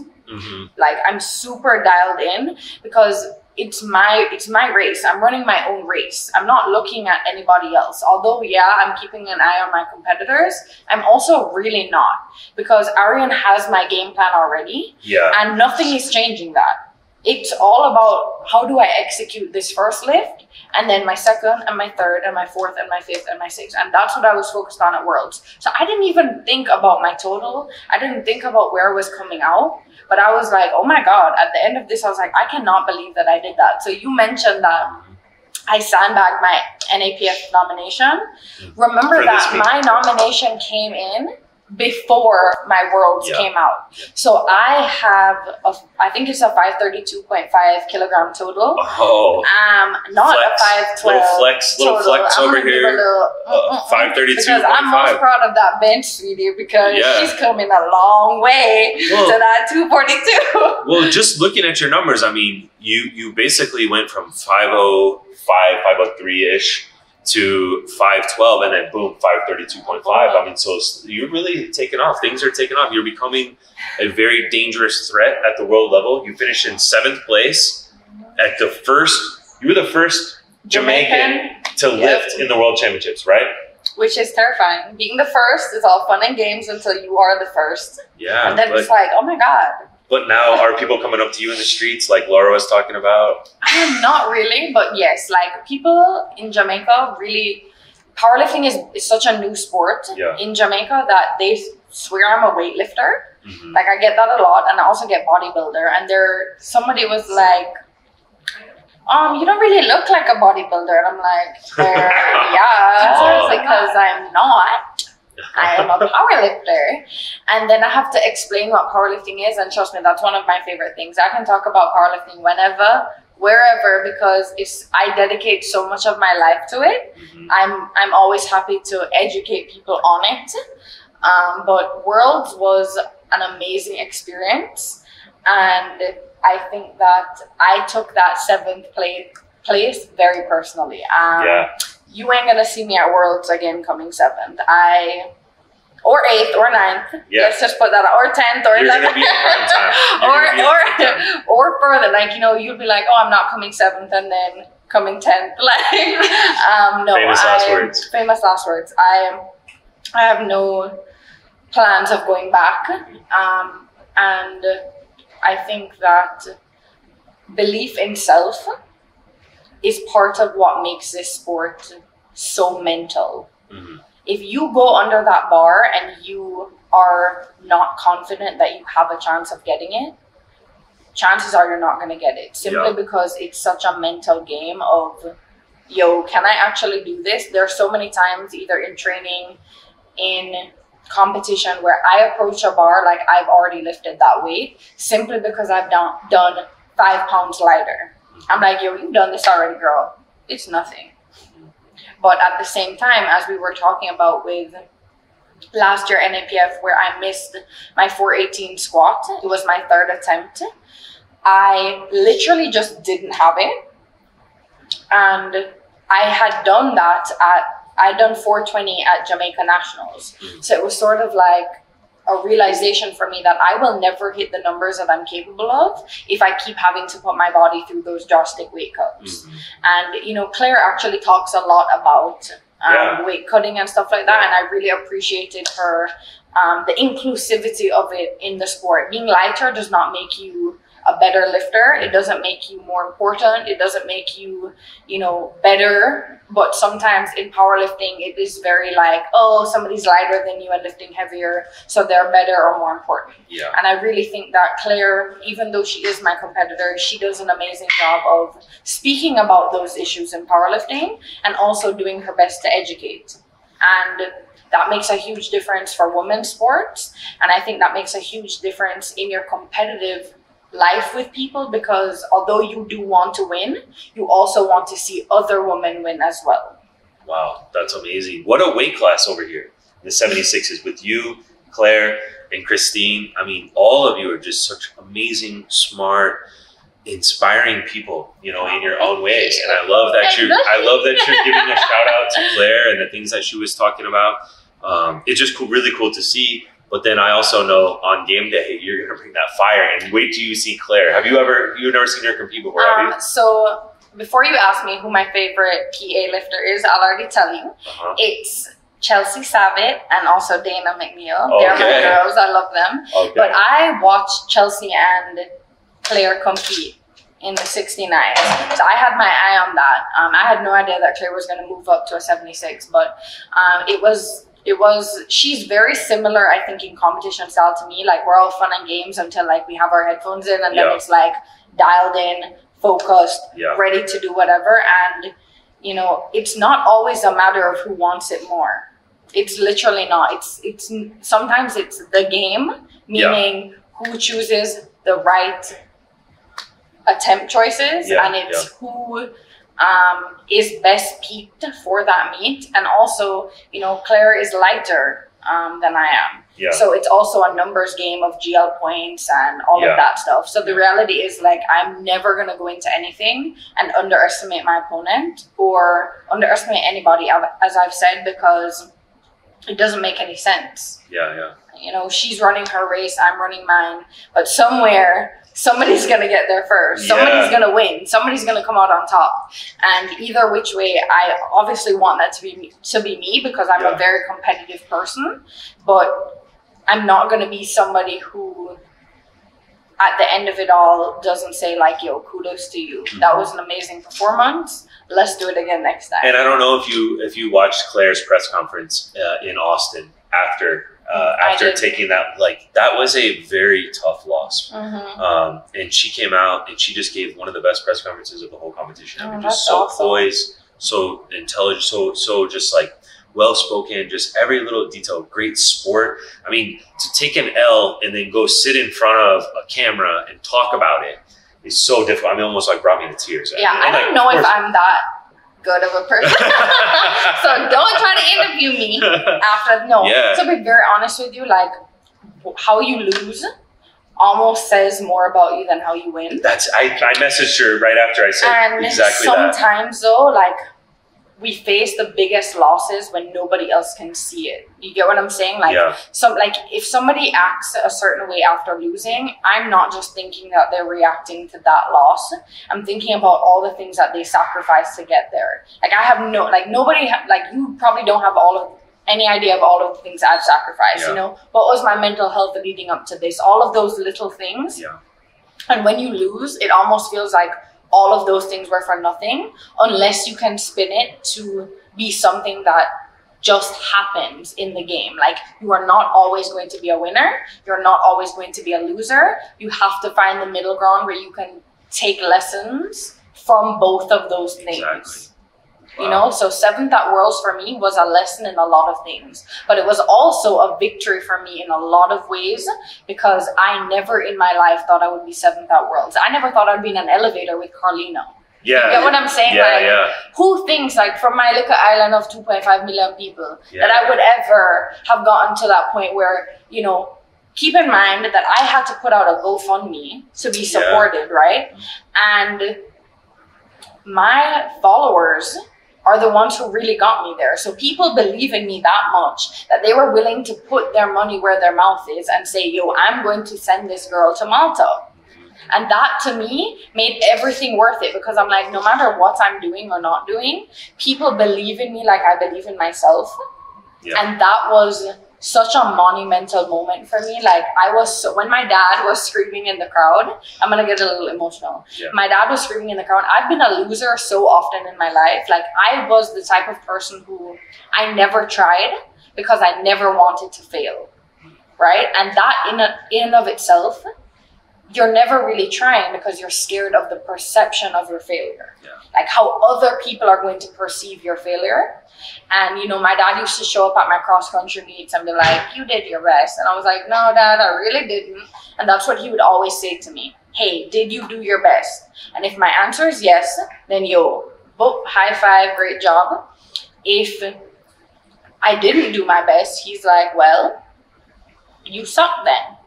Like, it was really that simple. Like, if you're not even going to put 100% of your effort into this, I'm not bigging you up for that. Like, if 7th was the best that I could do at the time in the B group. If I was in the A group, could I have put up a little more? Who knows? You get what I mean? Like, it's a lot of coulda, woulda, shoulda. But the reality is, I did the very best I could with what I had. And he was beyond proud of me for that 7th place. And it made the biggest deal to have him screaming for me in the crowd and sharing with other Jamaicans what I had accomplished. And honestly, my entire prep was about making myself proud. Making other people proud is one thing. When you make yourself proud because you know what you do when nobody's watching, right? I know what I ate. I know what I drank. I know when I went to sleep. I know how often I walked the steps I was supposed to. Those things is what really defined, to me, making myself proud. Wow. That's awesome. You're an inspiration for your country, but even just the words that you're saying right now, I'm sure are inspiring anyone that's listening to it. Julia, do you have any follow-up questions or any questions that you wanted to throw at her? Well, first of all, I got a lot out of that. So Yeah, that was amazing. I was just listening. You were going off there. That was amazing. Sometimes I say things, I think because I'm led to say them, because sometimes I really need to hear these things too. Mhm. So I'm in the background, in the back of my head, like, yeah, girl, do that. So, where do you want to see the sport in 5 years? Where do you see it, and where do you want to see it? So I was just talking about this to someone. When I first started powerlifting, when you walked into a commercial gym, there was no powerlifters inside. You had to go to a specialized gym. They didn't even have barbells really that fit what we were trying to do. So now, every time I go into a gym, like a commercial gym in the States when I'm visiting, I'm seeing people with powerlifting gear, with knee sleeves, like just even more aware of the sport. And I think in 5 years, I'd like to see us go even further and probably have it in more high schools and have more girls introduced to the fact that strength training is not a men's sport. It's not a masculine sport. In Jamaica, we are still kind of stuck with this idea that strength sports are for men. We know women in our lives who embody strength, and yet we still not, like, in our mind, strength is still masculine, which is crazy because women arguably go through so much in life and they portray so many aspects of what being strong is, whether being a mother, an aunt, a sister, a friend, being there for people in times of need. And we still don't think of women as being like the poster boy for being strong. And that's kind of crazy to me.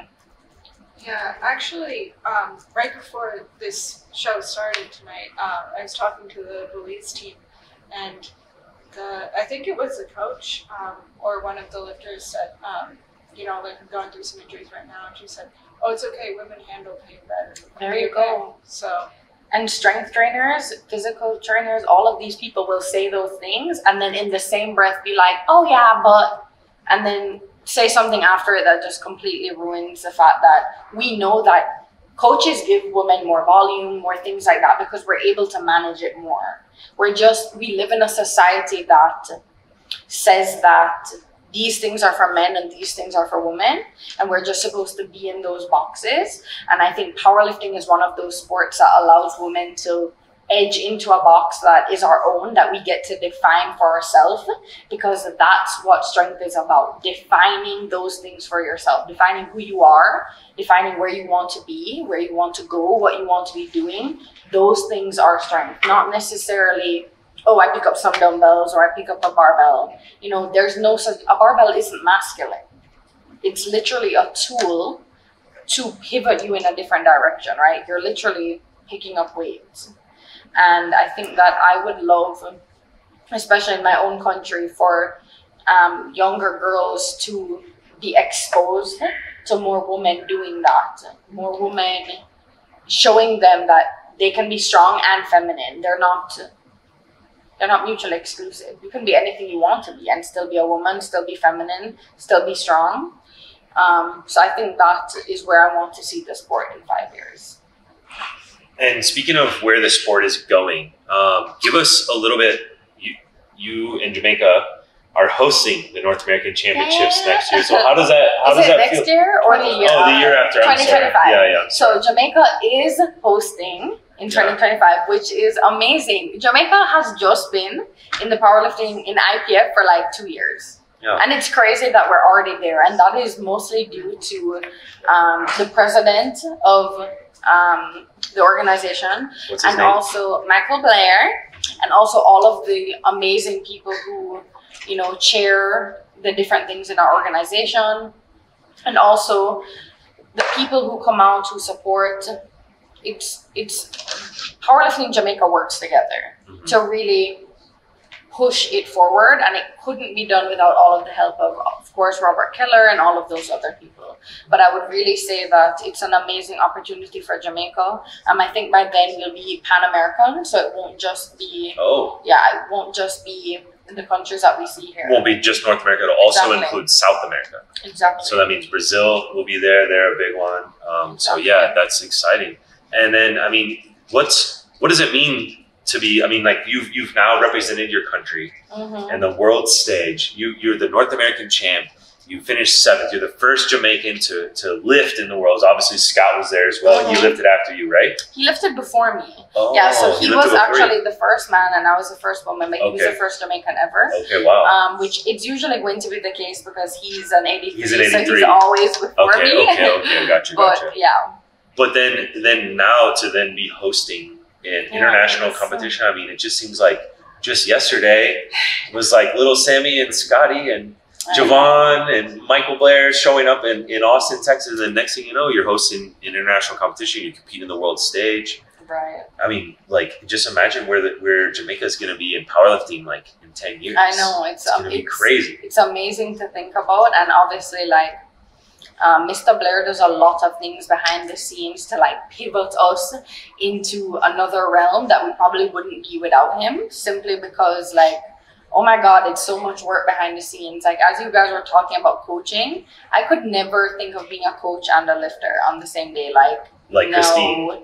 She's crazy. Yeah. I gotta focus on myself. Yeah. And you know how intense of a coach she is. Yeah, she's screaming she's and everything. A stickler, but yeah. I really appreciate her friendliness and her intensity. Yeah. But I don't know how they juggle that. But you know, as you said about Jamaica in 10 years, I mean, I'm somebody who likes to think like a year ahead, 2 years maybe. 10 years seems a little far. Yeah. But you know, it's amazing to be in something from the inception to where you want it to go, and just like the limitless possibilities. And I would love more women to be going to worlds for Jamaica. You know, being the first is all great and all, but you want to bring people with you. Well, you know, you want to encourage other people. Like we were talking with Laura about the soccer player from Brazil. I mean, someone has to go first and be that role model. Be role model. You know, we all need a representation that we are capable of doing it, because being the first is almost like you're starting from scratch, and it's so nerve-wracking and just so intense to be somebody who, basically, if any Jamaican goes after me, they're looking at my picture like, oh, she was first. And it's crazy to think of yourself in that way, because there's no going back from that. Yeah. You know, and the girl that Laura was talking about, the Brazilian soccer player, she really talked about how, like, when she was younger, she didn't even know she could do this because she had never seen it anywhere.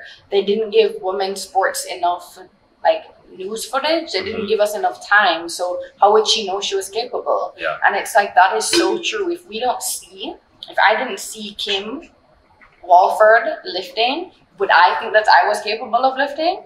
No, like, Kim has done so much for the Jamaican organization, and her award today was so deserving, because she's somebody who, as I said, she's always bringing people up with her. Like, she's fine to be on the podium, but she also wants to bring up her people. She also wants other people to succeed, and I think that's what makes her so successful as well. Yeah, she's amazing. She's inspired so many people. I mean, so many women have mentioned her.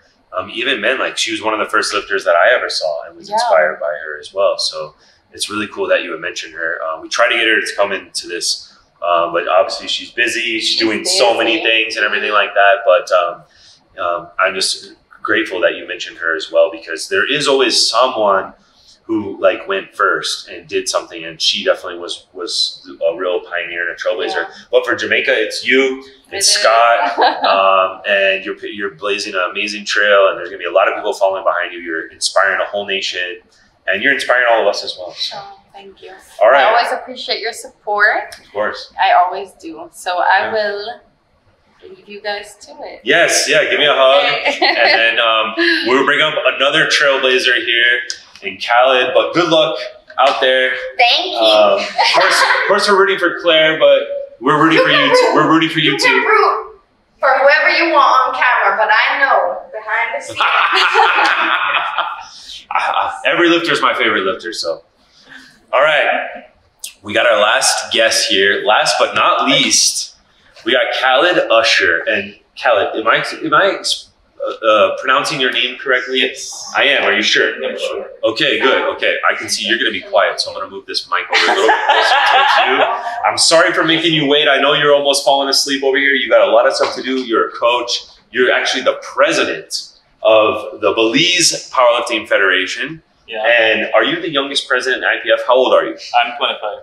So are you the youngest president in the IPF? I have no idea, but I'll take the title. I think you are. I think we'll give you the honorary title of being the youngest president, the youngest head honcho of any powerlifting federation. So how did you get started in powerlifting in Belize, and how did you become the president of the Belize? Do you call it the Belize or Belizean Powerlifting Federation? Belize Powerlifting Association. Okay, Powerlifting Association.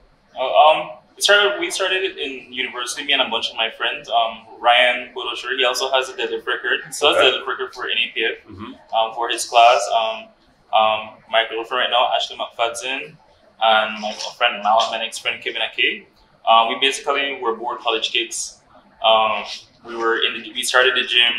We found out we like lifting things very heavy. Like lifting heavy things. And was there a combo rack? Was there a power rack? Do you have barbells? I think no. It's just like a regular old power rack, some like really bad barbells, some plates. We like lifting things heavy. We heard about powerlifting somehow because we did our research. YouTube pops up, and we found competition in Chetumal in Mexico. It was really close, and we went there. Wow. We competed there, and we had a good time. And then we started to get like more into it. I think the one thing that really inspired me to start powerlifting was in 2017. I remember the moment, the Arnold Grand Prix, when David Ricks broke that spot record in the 60s. That was amazing. Wow. Like to see something like that. Like I was never athletic. I was never an athletic person. I started lifting weights because I broke two of my hands in a motorcycle accident. I felt really weak coming out of the cast, so I wanted to get stronger. So seeing someone in your 60s being strong, having that longevity in the sport really meant a lot to me, and that really inspired me to keep it pushing. Wow, that's amazing. I mean, we've now mentioned Kimberly Walford, David Ricks. I mean, these are two of the absolute most legendary figures in all of powerlifting. Definitely. So that's the first person that you saw. Who were you following on YouTube and stuff whenever you said you first kind of got in and then you went and jumped in that meet in Mexico? Who was following on YouTube? Probably Calgary Barbell, right? Calgary Barbell? Oh, wow. So he'll be here this week from Canada. He'll be here. Yeah. I caught Russ's early videos on YouTube. The early Duhan era? Yeah. Before I was just Alan Troll, Mark Esoff. Through them, I was like researching like programs. That's why I found out about Mike Teixeira. Wow. Reactive training systems. That was like my niche. I started to figure out how to train myself on like, T-Nation has like the list of free lift.net, list of free programs. I tried them all. The the 5x5s. I really like Smolov. I tried Smolov. I've tried so many like free programs and just tried to figure out how to get it done on my own. I like really bring that to the country. Now, even right now, I'm still self-trained. So So tell us then, you started lifting, you jumped in that competition. When was the Belize Powerlifting Association founded? It was founded in 2018. We founded it because, again, we were just kids in university who wanted to lift things. After that competition in Chetumal, the guys there were really excited to have us, and they invited us to Mexico City for Mexican nationals. Okay.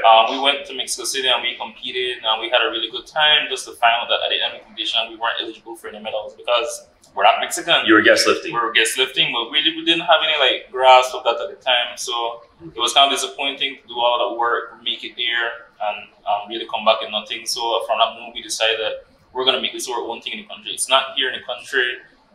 We're gonna figure it out. I think I was 18. Wow. 18 at the time. Oh my God. And I figured out the emails. I registered it in my country. And what was that? Who did you contact? Did you contact Robert Keller? Robert Keller. Yeah, he was like the first like person I emailed, like, hey, we're new to. Wow. Like, I'm a kid. Please help. Yeah. And so then you founded the Belize Powerlifting Association. Then we founded Belize Powerlifting Association. And then tell us, so when you first started it, how many members did you have, and then how many members do you have now? When we first started, it wasn't even like a members thing. We first started the Belize Powerlifting Association just because we wanted to compete. It wasn't like we didn't really think about it as like building it or anything like that. It was just like we want to compete, so we used it as an avenue to to build, and we started to realize like, hey, there's other people like us in the country that really like being strong. We started to reach out. Our first international competition was NAPF in 2018, where we took, it was 3 of us competed in Mexico City. It was me, Ryan, and Kayla. Okay. We came back with medals that year. It was really exciting. We were preparing for the other ones, but then we had some setbacks, and then COVID hit, and we came back in 2022 in Panama. Yeah, that's where we met. That's where we met. Yeah, man, that's where we hit it off in Panama. And we learned all about the Belize Powerlifting Association, and just like I always tell people, I'm like, there's this young kid. I mean, because honestly, when people, I don't know if people can see on camera, but he doesn't look a day over 16 years old right now. Honestly, if he wasn't so big and jacked, like you would assume he might be like 18, maybe 20, something like this. But you're kind of an OG in the game now. Yeah, you've been doing it for a minute. Been doing it for a minute. We're getting to know a lot of people in the sport. Again, in like 2020, when we had our first national competition, Kimberly Walford actually flew down to help us do it. Yeah. And well-deserved award by Kimberly Walford. Yeah. What award did she win? Go ahead and mention it. She won the Fair Sport Award, Fair Play Award. Fair Play Award today at the General Assembly. Yeah. Yeah. It's very well deserved. Again, she's been a pioneer. She's been the backbone to many of the new federations in Central America and the Caribbean. She's been here pushing us. Yeah.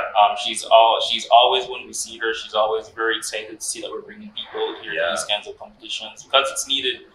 The infrastructure to build powerlifting in Central America and the Caribbean. Yeah. It's needed. I believe we're up next. Europeans, the same way like France was up and coming, and now they're there. The same way New Zealand is doing it now. Yeah. I think Central America and the Caribbean is up next. Jamaica has a really strong team. Our team is getting stronger every year. The same thing goes for places like Costa Rica, for places like Panama. The sport is new in these countries, so it's giving us a lot of time to develop it here. Yeah. Yeah, Dominican Republic and Puerto Rico are really strong. Yeah, Mexico is really strong, right? I mean, so definitely Central America, North America, outside of the U.S. and Canada are huge. But I'm just glad, again, another person mentioning, again, like you mentioned Dave Riggs, you mentioned Kimberly Walford. I mean, Kimberly Walford did huge things for the U.S. team, during the 1 year, whenever U.S. lifters were able to go and compete. She's always there willing to help. Yeah, she's always there. She's always there. She's one of the best in the sport for sure. So tell us, what does the North American Powerlifting Championships, like, what does it mean to countries? Like, what does it mean to you and to Belize and to countries that are in a similar position? Man, to me, this means it gives us the opportunity to be out there, to be recognized for something. A lot of the people on my team are putting a lot of sacrifice being here. We give them the opportunity to put nominations. The association helps where it can. We pay for the anti-doping. We pay for the participation fee. But that's about as much as we can do to help with the people. And after that, they did their best to figure it out on their own. They were doing barbecue sales. They were doing turkey dinner sales. They were doing raffles. They were doing so many things to get here, just to compete, just for the representation, right? So again, I know it's the same for a lot of other countries in Central America and the Caribbean. It's very important for us. A lot of people don't have that avenue to express their interest in the sport they like. Some people just like lifting things heavy, and to give them that opportunity, it means a lot to them. So then, was that part of what went into your decision to bid to host the North American Championships? Yes. Which, by the way, congratulations, because Belize today, by one vote over Dominican Republic, Laura in the Dominican Republic, Belize won the bid to host. What year will it be? 2026. 2026 North American Championships. So the North American Championships will go from the Cayman Islands to Scottsdale, Arizona, to Kingston, Jamaica, and then where in Belize? Placencia, Belize. Placencia, Belize. Can you imagine when you started this, did you think that you would be hosting the North American Championships in 2026? Come on. That was the goal? That was always the goal. Okay, The goal is to eventually host Worlds. There you go. I love it. Yeah. Shoot for the stars. Yeah, again, from when we started this thing, and we realized how big it could be, the vision started popping up. It's always been like a thought in the back of my head, like one day we need to make a bid. We actually wanted to make a bid from last year, but they told me, like, calm down. But we went ahead with it this year, and unfortunately we won. But from the beginning of the build, like Laura was here earlier. Yeah. Laura was literally holding hands with Jacqueline when they were making the decision. Like at the end of the day, because the atmosphere for NAPF is different from most any other competition. Like we're all friends here. Yeah. Laura, I met her last year, and like immediately we hit it off with the DR team. Yeah. Either way, whoever would have won that, like, would have been really exciting for us. It would have been a chance to either be there or be at home. So it would have been good with us.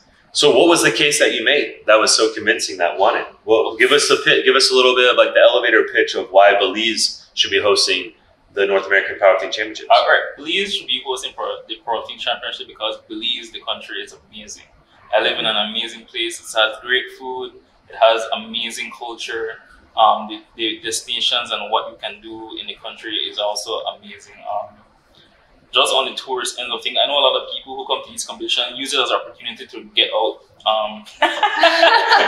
They use the opportunity to get out. This is a lot of people's like who compete in the sport. This is their vacation. Yeah. Right. So you have to tie that into because people also want to enjoy themselves in different ways. Right. Yeah. Belize has the second largest barrier reef in the world.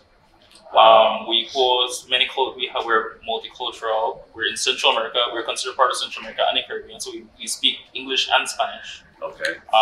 We have a thriving indigenous community with Garifuna people, Maya people. We preserve the Maya monuments in our country. That's also a big thing. We can actually, unlike the other countries around us, you can actually climb the Maya monuments in Belize. So you can take a picture on top of them. Wow. I haven't been to any of those. Yeah. Again, the food is great. The people are great. The food. Yeah. This segment sponsored by Mary Sharp's hot sauce. They brought this in their bag. You know, Beyonce is like, I got hot sauce in my bag. I told them that Mary Sharp's was my favorite hot sauce when I went to Belize. They have this everywhere. It's like ketchup on every table. Yeah. And they whipped this out and gave it to me. So this segment is sponsored by Mary Sharp's. We got to get Mary Sharp's to sponsor the North American Powerlifting Championships 2026. Two things in Belize. If you ask for pepper, they give you Mary Sharp. If you ask for beer, they give you a Belican. Yeah, Belican. Yeah, exactly. Those are the two things in Belize. Right? We got to get those as your two biggest sponsors. And everything is good. But again, like Belize is an amazing country, and it also gives the people at home an opportunity. Our population is just 300,000. Yeah. Right. We don't have where the sports in Belize is developing. And we're pushing it in a way where we're trying to look at different avenues to express sport in the country. Honestly, if we get this opportunity to host this thing, this would be the biggest competition that Belize has seen. I can't even tell from since when. Right? In all sports? In all sports. Wow.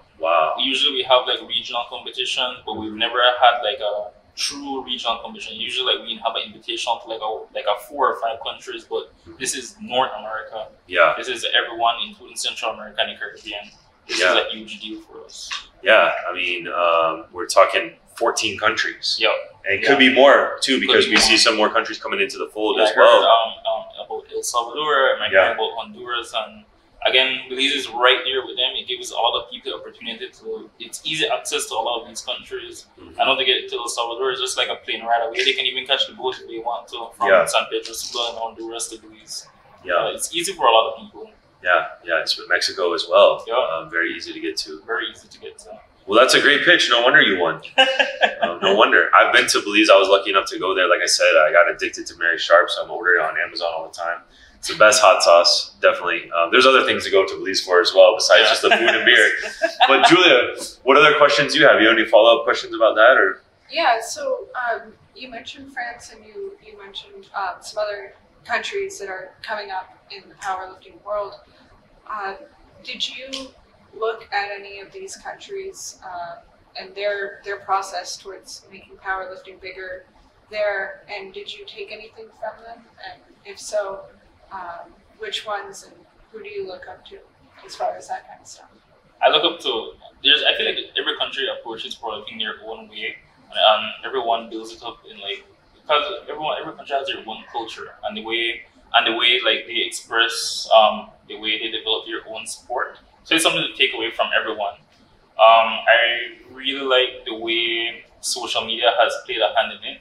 A lot of people are engaging. It's just, again, our country, we also have like, we still get the questions like, are you a bodybuilder? Are you the people, for some reason, people in the country are very aware of Olympic weightlifting. I didn't even, I wasn't even like aware of how many people in the country like knew about that before. Like it shows the importance of being in the Olympics. Yeah, if you're in the Olympics, everyone knows whether they care about it or not. They know of it at least. Yeah, but definitely, it's a big inspiration, especially to see how how certain countries like shoulder some of the things they have to go through, like Trinidad. Trinidad has been on hiatus since 2018, and through that entire time, they've managed to maintain interest in the sport, right, until they made it back this year. So things like that, you have to like look and see like what are they doing? Like, the community is very important, right? As long as you can build community,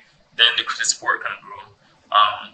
Again, like I'm really excited. Like last year we had 8 people in an NAPF. This year we have 18.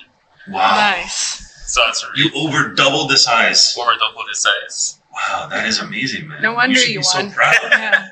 You should be so proud of that, man, and everyone else that has worked hard for that. They're working so hard. I'm very proud of my team. Yeah. So tell us a little bit then about the Belize squad that you have here. Who were some of the athletes that, like, you're talking to Powerlifting America, you're talking to a lot of the American audience now.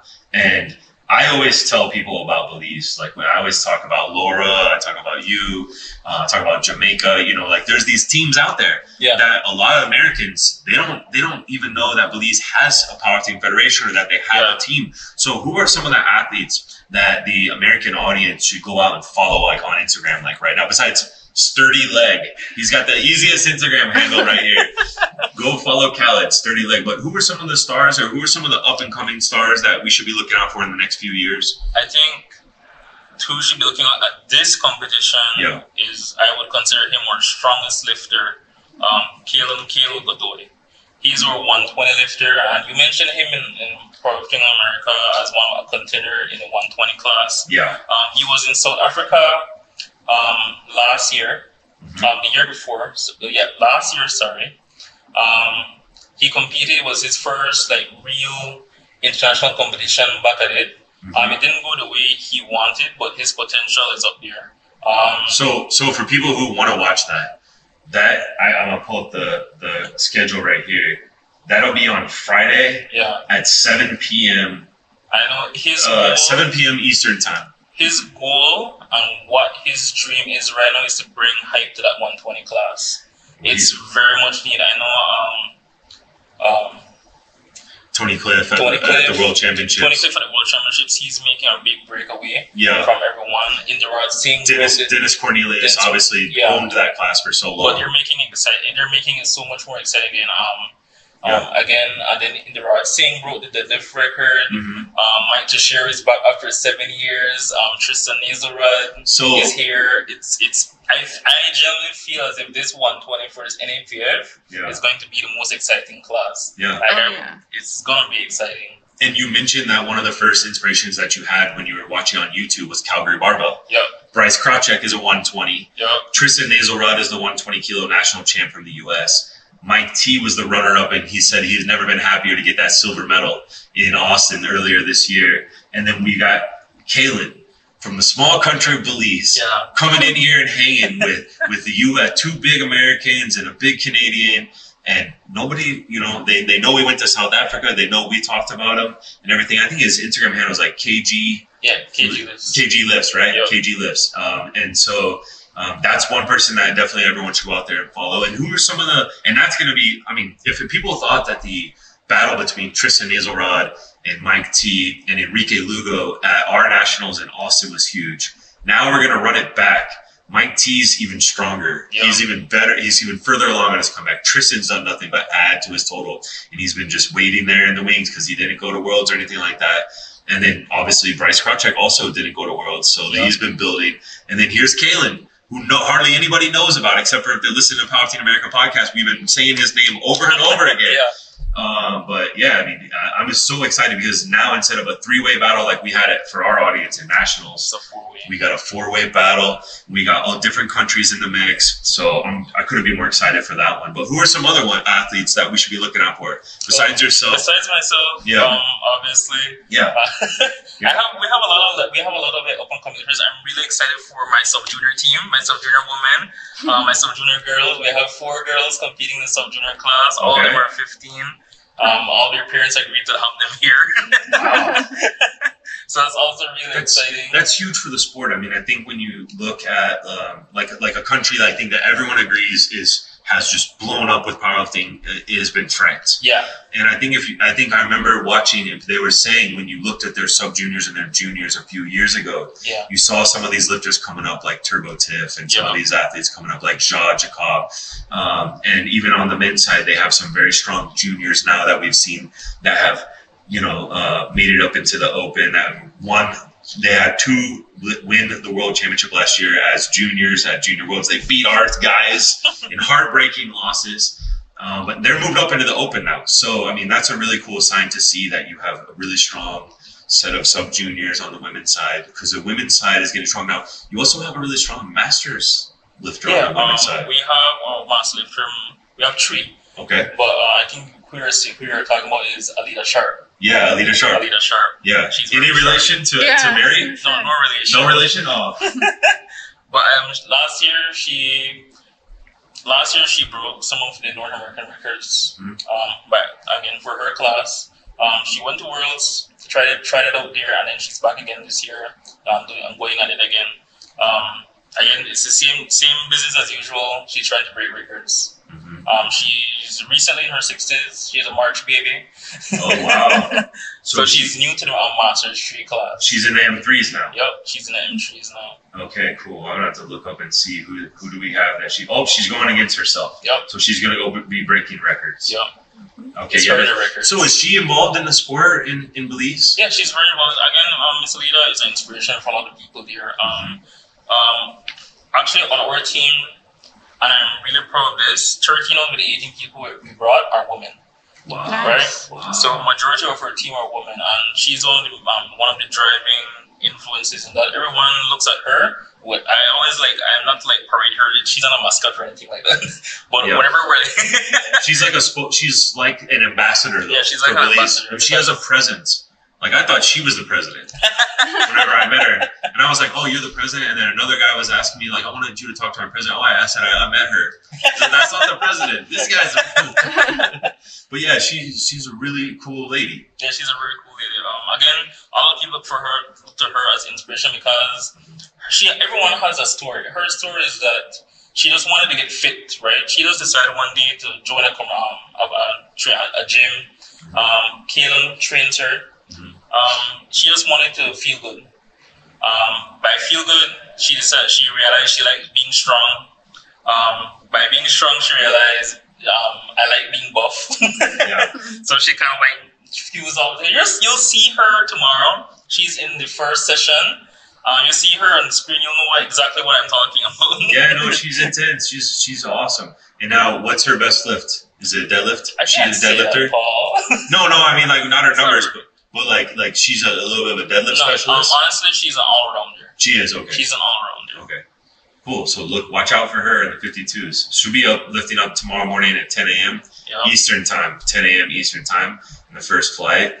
There's some legends in that. Susie Gary's in there. So yeah, that's gonna be exciting. We have a lot of people. We have 5 girls and 2 guys lifting tomorrow. Okay.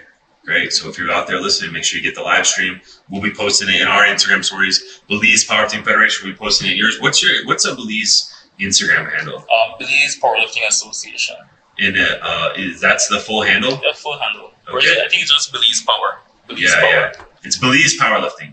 Yeah, Belize Power. It's actually Belize Powerlifting. Yeah. So we tagged them in the story for this. So if you're out there, you're listening to this, go follow all these countries. Yep. We tagged, everyone knows CPU, we tagged them, but, go follow the Jamaican Federation, go follow Belize Federation. The more followers they get, the more that they can get sponsors like Mary Sharp to come on board, Billiken to come on board. They're 2 of their big companies that they have in Belize. And so yeah, support them when they make posts, like them, repost them, all that kind of stuff.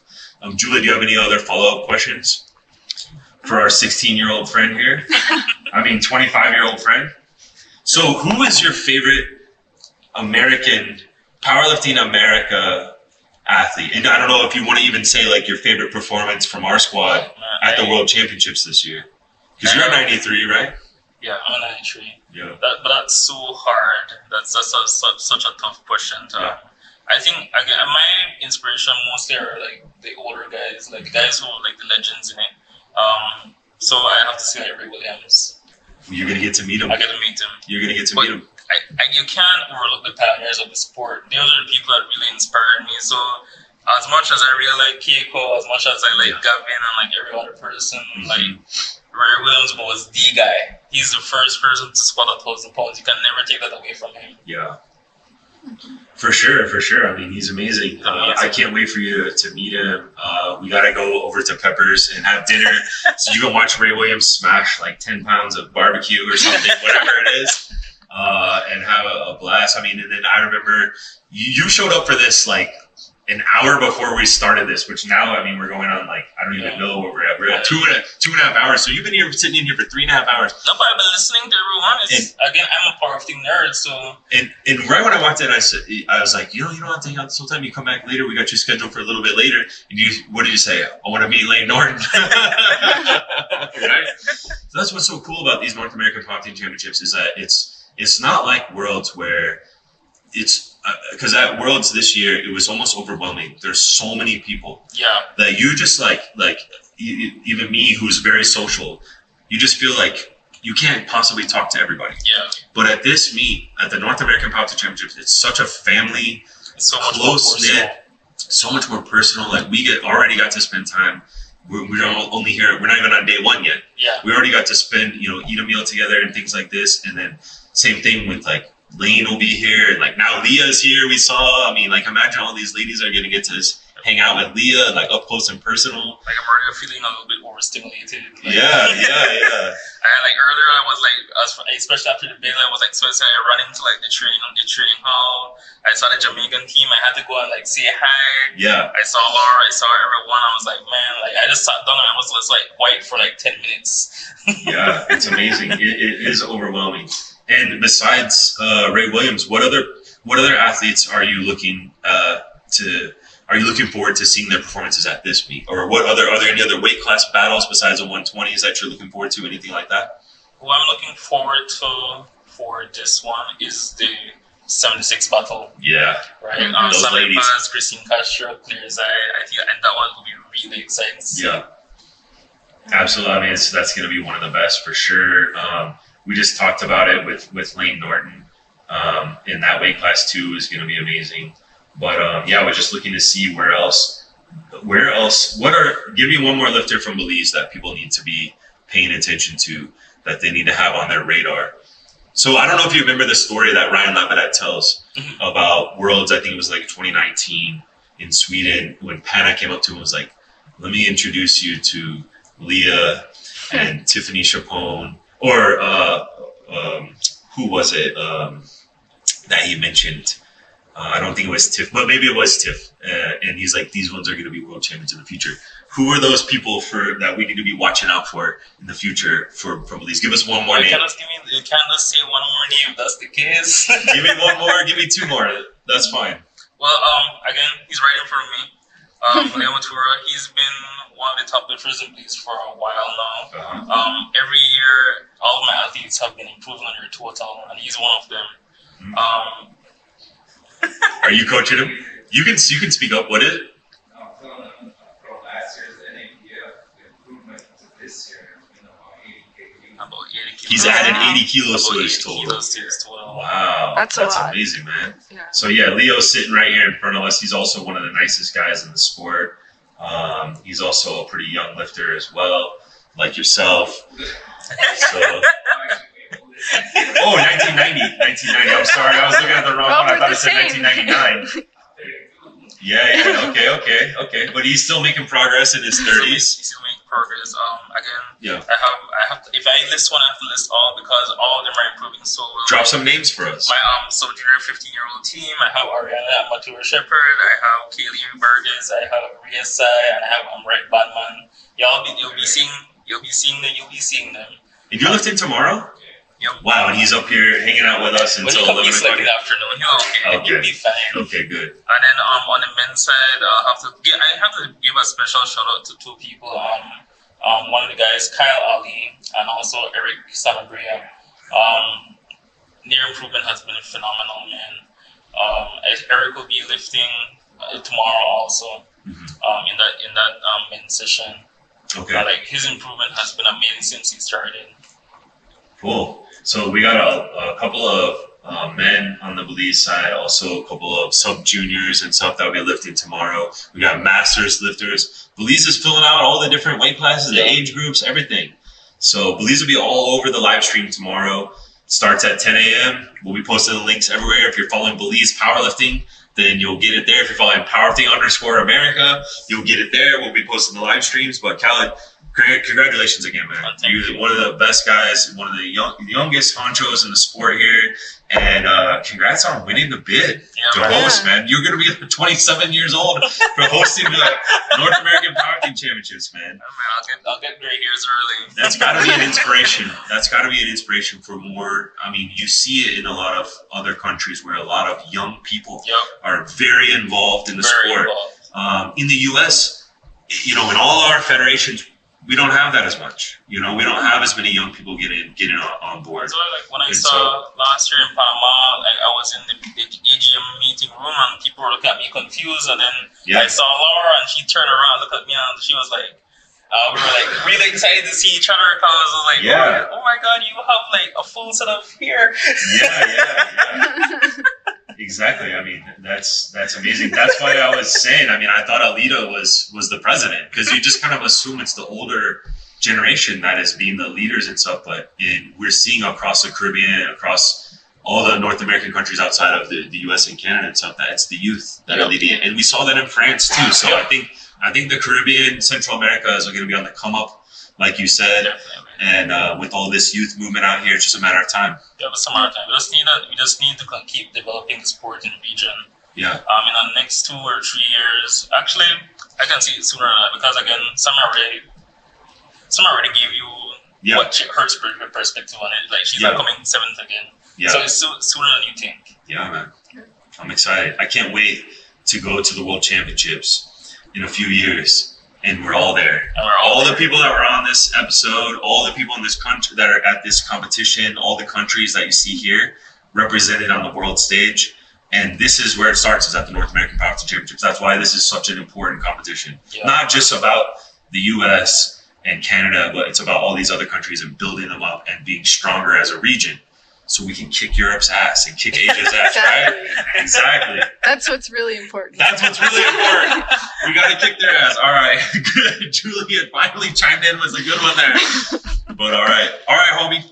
We'll let you go. Go to bed. Go relax. I know you got a big week ahead of you, man. Yeah. And congratulations again, man. Thank you. Really happy for you. And you're a big inspiration for us, too. Yeah. So, great. All right, pop up on out of here.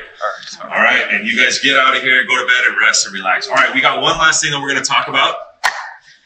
Yep. Thank you so much, Belize Powerlifting. We got one more thing that we're going to talk about here, and then we're going to turn this off for the day. It's been a hell of a long episode of Monday Night Live with the Powerlifting America podcast crew, coming to you from the Cayman Islands and showcasing one of the really important competitions, the North American Powerlifting Championships, and just the camaraderie and all the cool people. All the people that have been on this episode tonight are people that I just met them last year at this meet, at the North American Powerlifting Championships. And it's such a fun meet. I always say it's my favorite meet. And it's for this reason, because of the community that we have, the friendships that we make. We hang out all week, we become friends, we become family. And so yeah, it's just an amazing competition. So we want to see all these countries grow the sport, and we want to see, North America, Central America, and Caribbean become dominant. So, all right. So the last thing that I want to mention before we do have some really big breaking news. We teased it at the beginning 2.5 or 3 hours ago. So if you're still listening, you might have to catch the replay for this part. But the big breaking news, I actually have to scroll to the bottom of my notes so I don't mess this up. Julia, can you guess what it is? Because you told me today that there's been no news in powerlifting this week other than Waskar, you know, hitting sets of 4 to get his 600-pound double. But all right, I'll get right to it. Is it the universities?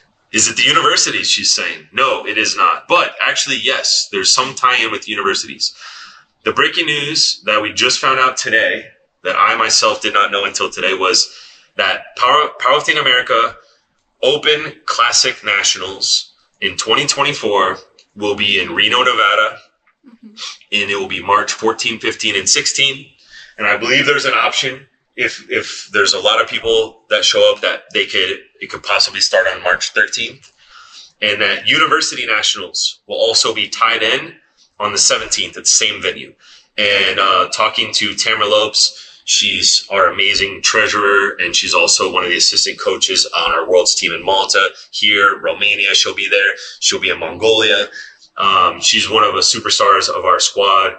She got apparently just a drop-dead gorgeous venue, a huge venue. It's a venue that has hosted the weightlifting world championships.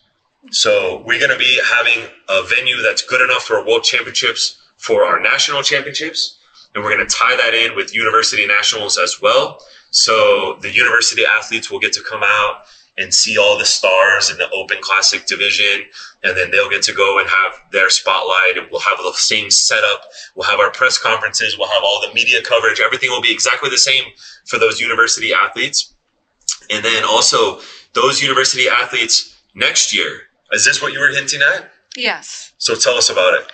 Oh, I was just asking about it because I'm not quite sure, but it says that the FISU University World Championships Cup is going to be a little bit different. Yeah, so that University Nationals, and Mike, you can correct me if I'm wrong, will be the one that will qualify university athletes for the FISU University World Championships. Wow. And this will be the first time, I believe, that the IPF has had FISU in the World Championships. If you don't know what that is, go back and listen to Monday Night Live last week. We had Robert Keller on. He was talking about it. What the difference is that the IPF has the IPF University World Cup. That will be every other year. And then now every other year will be the FISU University World Championships. And the benefit of that is that it directly involves the universities. So the universities themselves will be nominating the athletes. They'll have to be Powerlifting America members if they're coming out of the U.S. They'll have to be IPF members, members of an IPF federation, whatever country they're coming from. But it's a huge deal. And one of the reasons that we're unable to be able to get involved in something like this is because of how we do our drug testing with being water compliant through USADA and stuff, because the universities, they all work with USADA and things like this. So it's a big deal because it's getting powerlifting to be recognized as a university level sport in the US, which, if you know, in the US, university athletics are massive.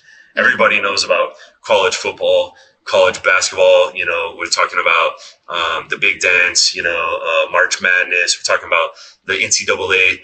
Now the playoffs and the bowl series, all the different bowl games in football. Volleyball is huge. It's just a massive thing for powerlifting to be in that. And so now, if you're in the university, if you're in that university age group, mark it on your calendar next year, March 17th in Reno, Nevada, and you can punch your ticket to the FISU University World Championships. So that's really, really exciting. It's a really big deal to have universities involved like this. And apparently the venue is just something that's going to be absolutely spectacular. So more on that to come in the future. But just wanted to get that out there first and foremost. Of course, if you're following Powerlifting_America on Instagram, we're going to make a post about this eventually with the dates and the logos and all of that kind of stuff, make something that looks really cool. But that's what Monday Night Live and that's what the Powerlifting America podcast is for getting this breaking news out. They literally signed the contract like last night, like less than 24 hours ago. So we get that information out to you as soon as possible. We'll get it up on the website as soon as possible, but everybody can mark their calendars for March of next year. and that's huge. That's really, really big deal. But also don't forget everything else that we've got going right now. You can, if you're in the high school age group, High School Nationals is open. The link is below. They're running a logo contest where you can get a free entry, and you can work with our creative team, our media team, to design the logo that will actually be on the backdrop at High School Nationals. It'll be on the shirt and everything like that. You'll probably be working with me directly. So that's a huge bonus, obviously. And we got some other things that we're going to give away. A t-shirt. We're going to give away a free entry for whoever wins that. But we're going to do some other things. We'll probably have them on the podcast. We'll probably, do some collab posts and things like this, get them some shine on social media. And then also don't forget that Bench Press Nationals registration is also open. I'm sorry, High School Nationals, that will be April 19th. And that will be in New Orleans. And again, it's a great venue. It's right by the airport, so it's like super convenient for high school age kids to get, and their families. So you don't have to like rent a car and drive all across town and all this kind of stuff. Obviously, New Orleans, a destination city. And then we got Bench Press Nationals. Registration is open for that as well. That's January 27th. That will be in Austin, Texas. And Austin, Texas is also where Powerlifting America will be hosting its first World Championships. And that'll be the Bench Press World Championships on May 25th of next year. That's going to be a huge thing. I know a little bit of behind the scenes of what's going on with that, but there's going to be a vendor village. There's going to be a lot of really cool things going on. It's Austin, Texas. It's Austin in May. That's going to be beautiful. There's going to be all kinds of things going on, tons of live music, tons of food. I'm hearing things about there's going to be special cowboy boots involved. There's going to be all kinds of crazy Texas stuff. So anyone out there around the world that's tuning in for this, because I know tonight we probably have a little bit more of an international audience, put down May 25th. You're going to want to come to Austin, Texas for the Bench Press World Championships. Yeah, I mean, we had nationals there this year, and it was great. The Eleiko show. The Eleiko barbecue. Yeah, we all walked over to the Eleiko, I don't know. Headquarters. Headquarters? The North American headquarters. Yeah. And they had a barbecue there. The downtown is really cool. Lots of nice like bars and restaurants and everything. It's a really cool spot to have a world championship, and everyone, it's accessible. So hope you all make it out there. Yeah, the production's going to be huge. It's IPF World Championships, and so Eleiko.